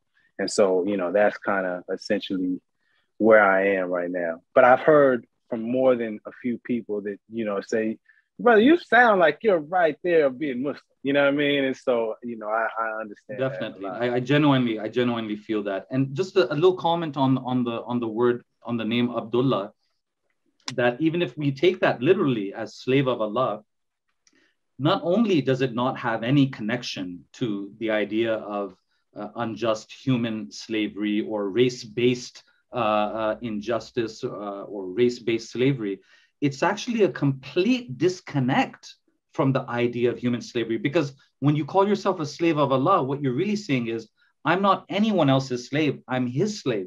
And I'll honor you, I'll respect you, I'll obey you. But the minute you tell me to do something that goes against the divine commands, I'm obligated to follow that first, and not what any human being is telling me or obliging me to do.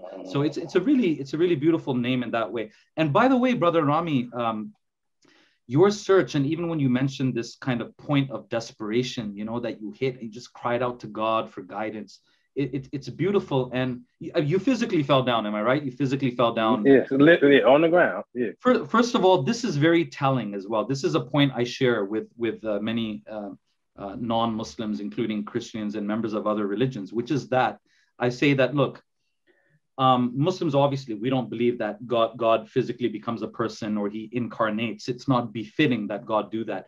But just for argument's sake, let's say God was standing physically right in front of me. What would be your the most natural, instinctive reaction for you to do? Would it be to jump up and down and start singing gospel songs? Would it be to look for a folk guitar so you can start singing some country song? What if God was right in front of you? What would be the most natural thing for you to do? Wouldn't it be for you to fall down in complete physical and spiritual submission and just worship your Lord? So my point is that this is one of the reasons we believe that human beings are inherently, intrinsically Muslim. It's part of our nature to be Muslim, because as you said, nobody taught you that. Nobody said, hey, Rami, if you hit a low point in life and you want to be close to Allah, you know, fall down in prostration. You know, it's just something, it comes naturally to the human being, right? Similarly, the way Muslims supplicate when we do what's called dua, supplicating, we asking God for things. Again, you see the beggar on the street. Isn't this what they're doing? Like, do you have 5 cents? Do you have a little bit of change you can give me? So we're asking God, we're begging, supplicating to God, right? And another thing that struck me is that your story, everyone's story is unique, yet at the same time, your story can be seen as representative of like the Black American struggle and search in general. Because it's not only your family, as you said, it's a whole people that have been dispossessed and robbed of their ancestral ways and so forth. And Dr. Sherman Jackson, one of the names that I put to you in the chat, in one lecture online, like he made a very powerful point, and I won't be able to do it justice the way I paraphrase it, but he put it very powerfully, right? He said that, do you think it's a coincidence that the only Western non-Muslim country in which there is communal conversion to Islam is America, which just happens to be the most powerful nation on the planet? So what we mean by communal conversion, obviously, is not that all the Black Americans have become Muslim. That's not what we mean. But we mean a sizable segment of African Americans have adopted Islam in the past half century only. And so the average Black American has either an uncle, a parent, a cousin, a second cousin, someone in their family that is a Muslim, right? So arguably, it would be a bit easier for you to become Sunni Muslim than for the average white person. The average white person, if he converts to Islam and changes his name from Robert to Khalil or Abdullah, is like, what happened to you, man? You do it, it's like, there's plenty of non-Muslim Blacks named Jamal and Karima, and it's just, you know. So he asked the question, is it a coincidence that it's the most powerful nation on the earth, which is the only nation that has communal conversion to Islam?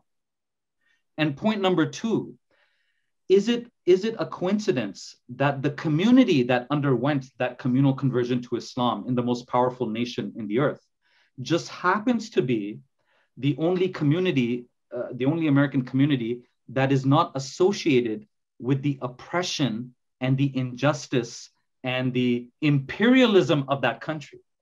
See, look, when someone in the world says they hate Americans, they're not thinking of you. Right. They're not picturing you, right?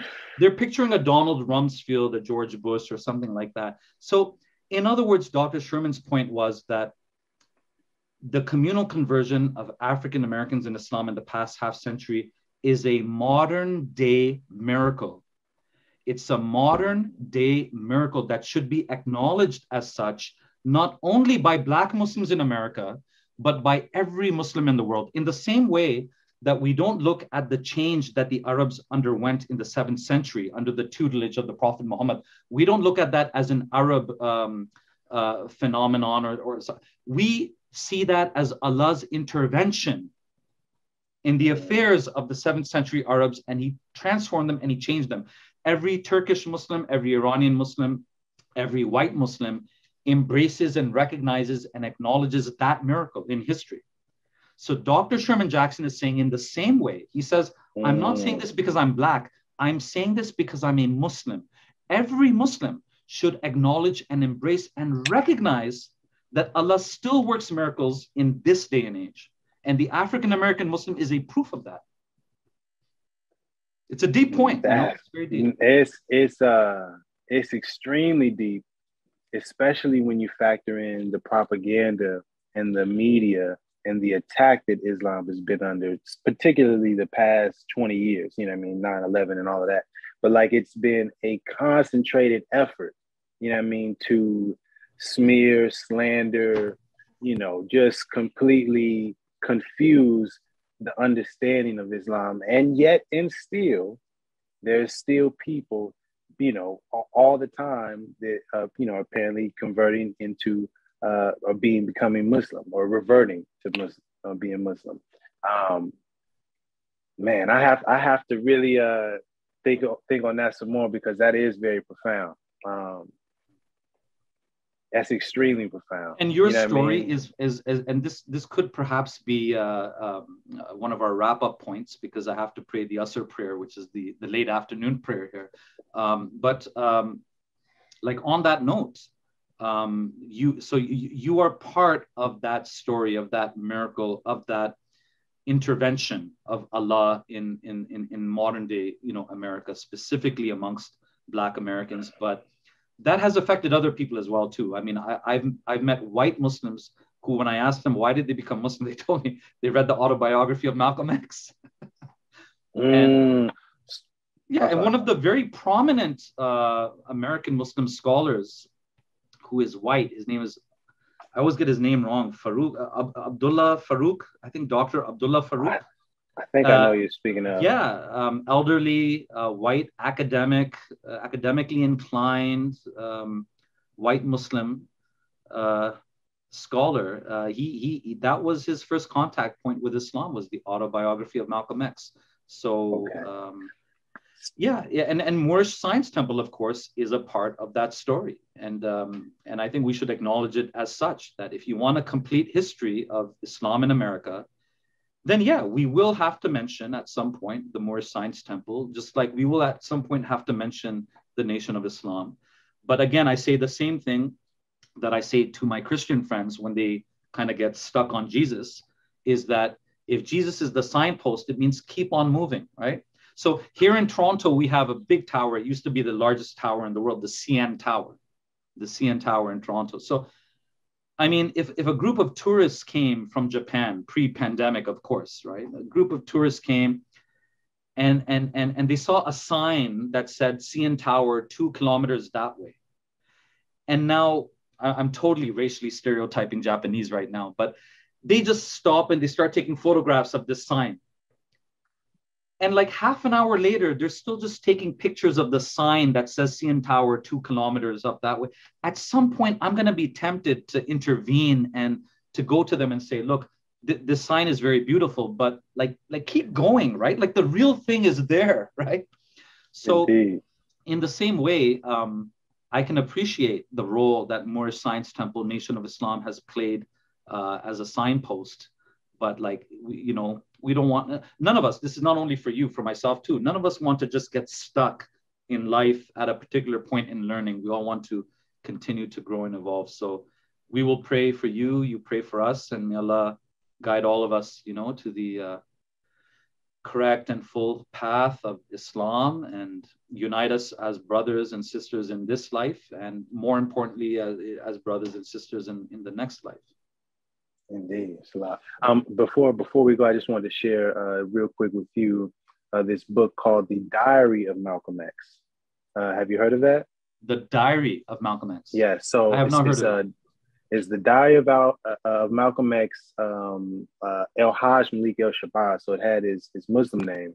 It's by Herb Boyd, and they literally transcribed his journal, his travel journal notes, and they have images of his actual handwriting from when he went to the East, and he was meeting with a lot of different Muslim leaders and just different leaders from the East.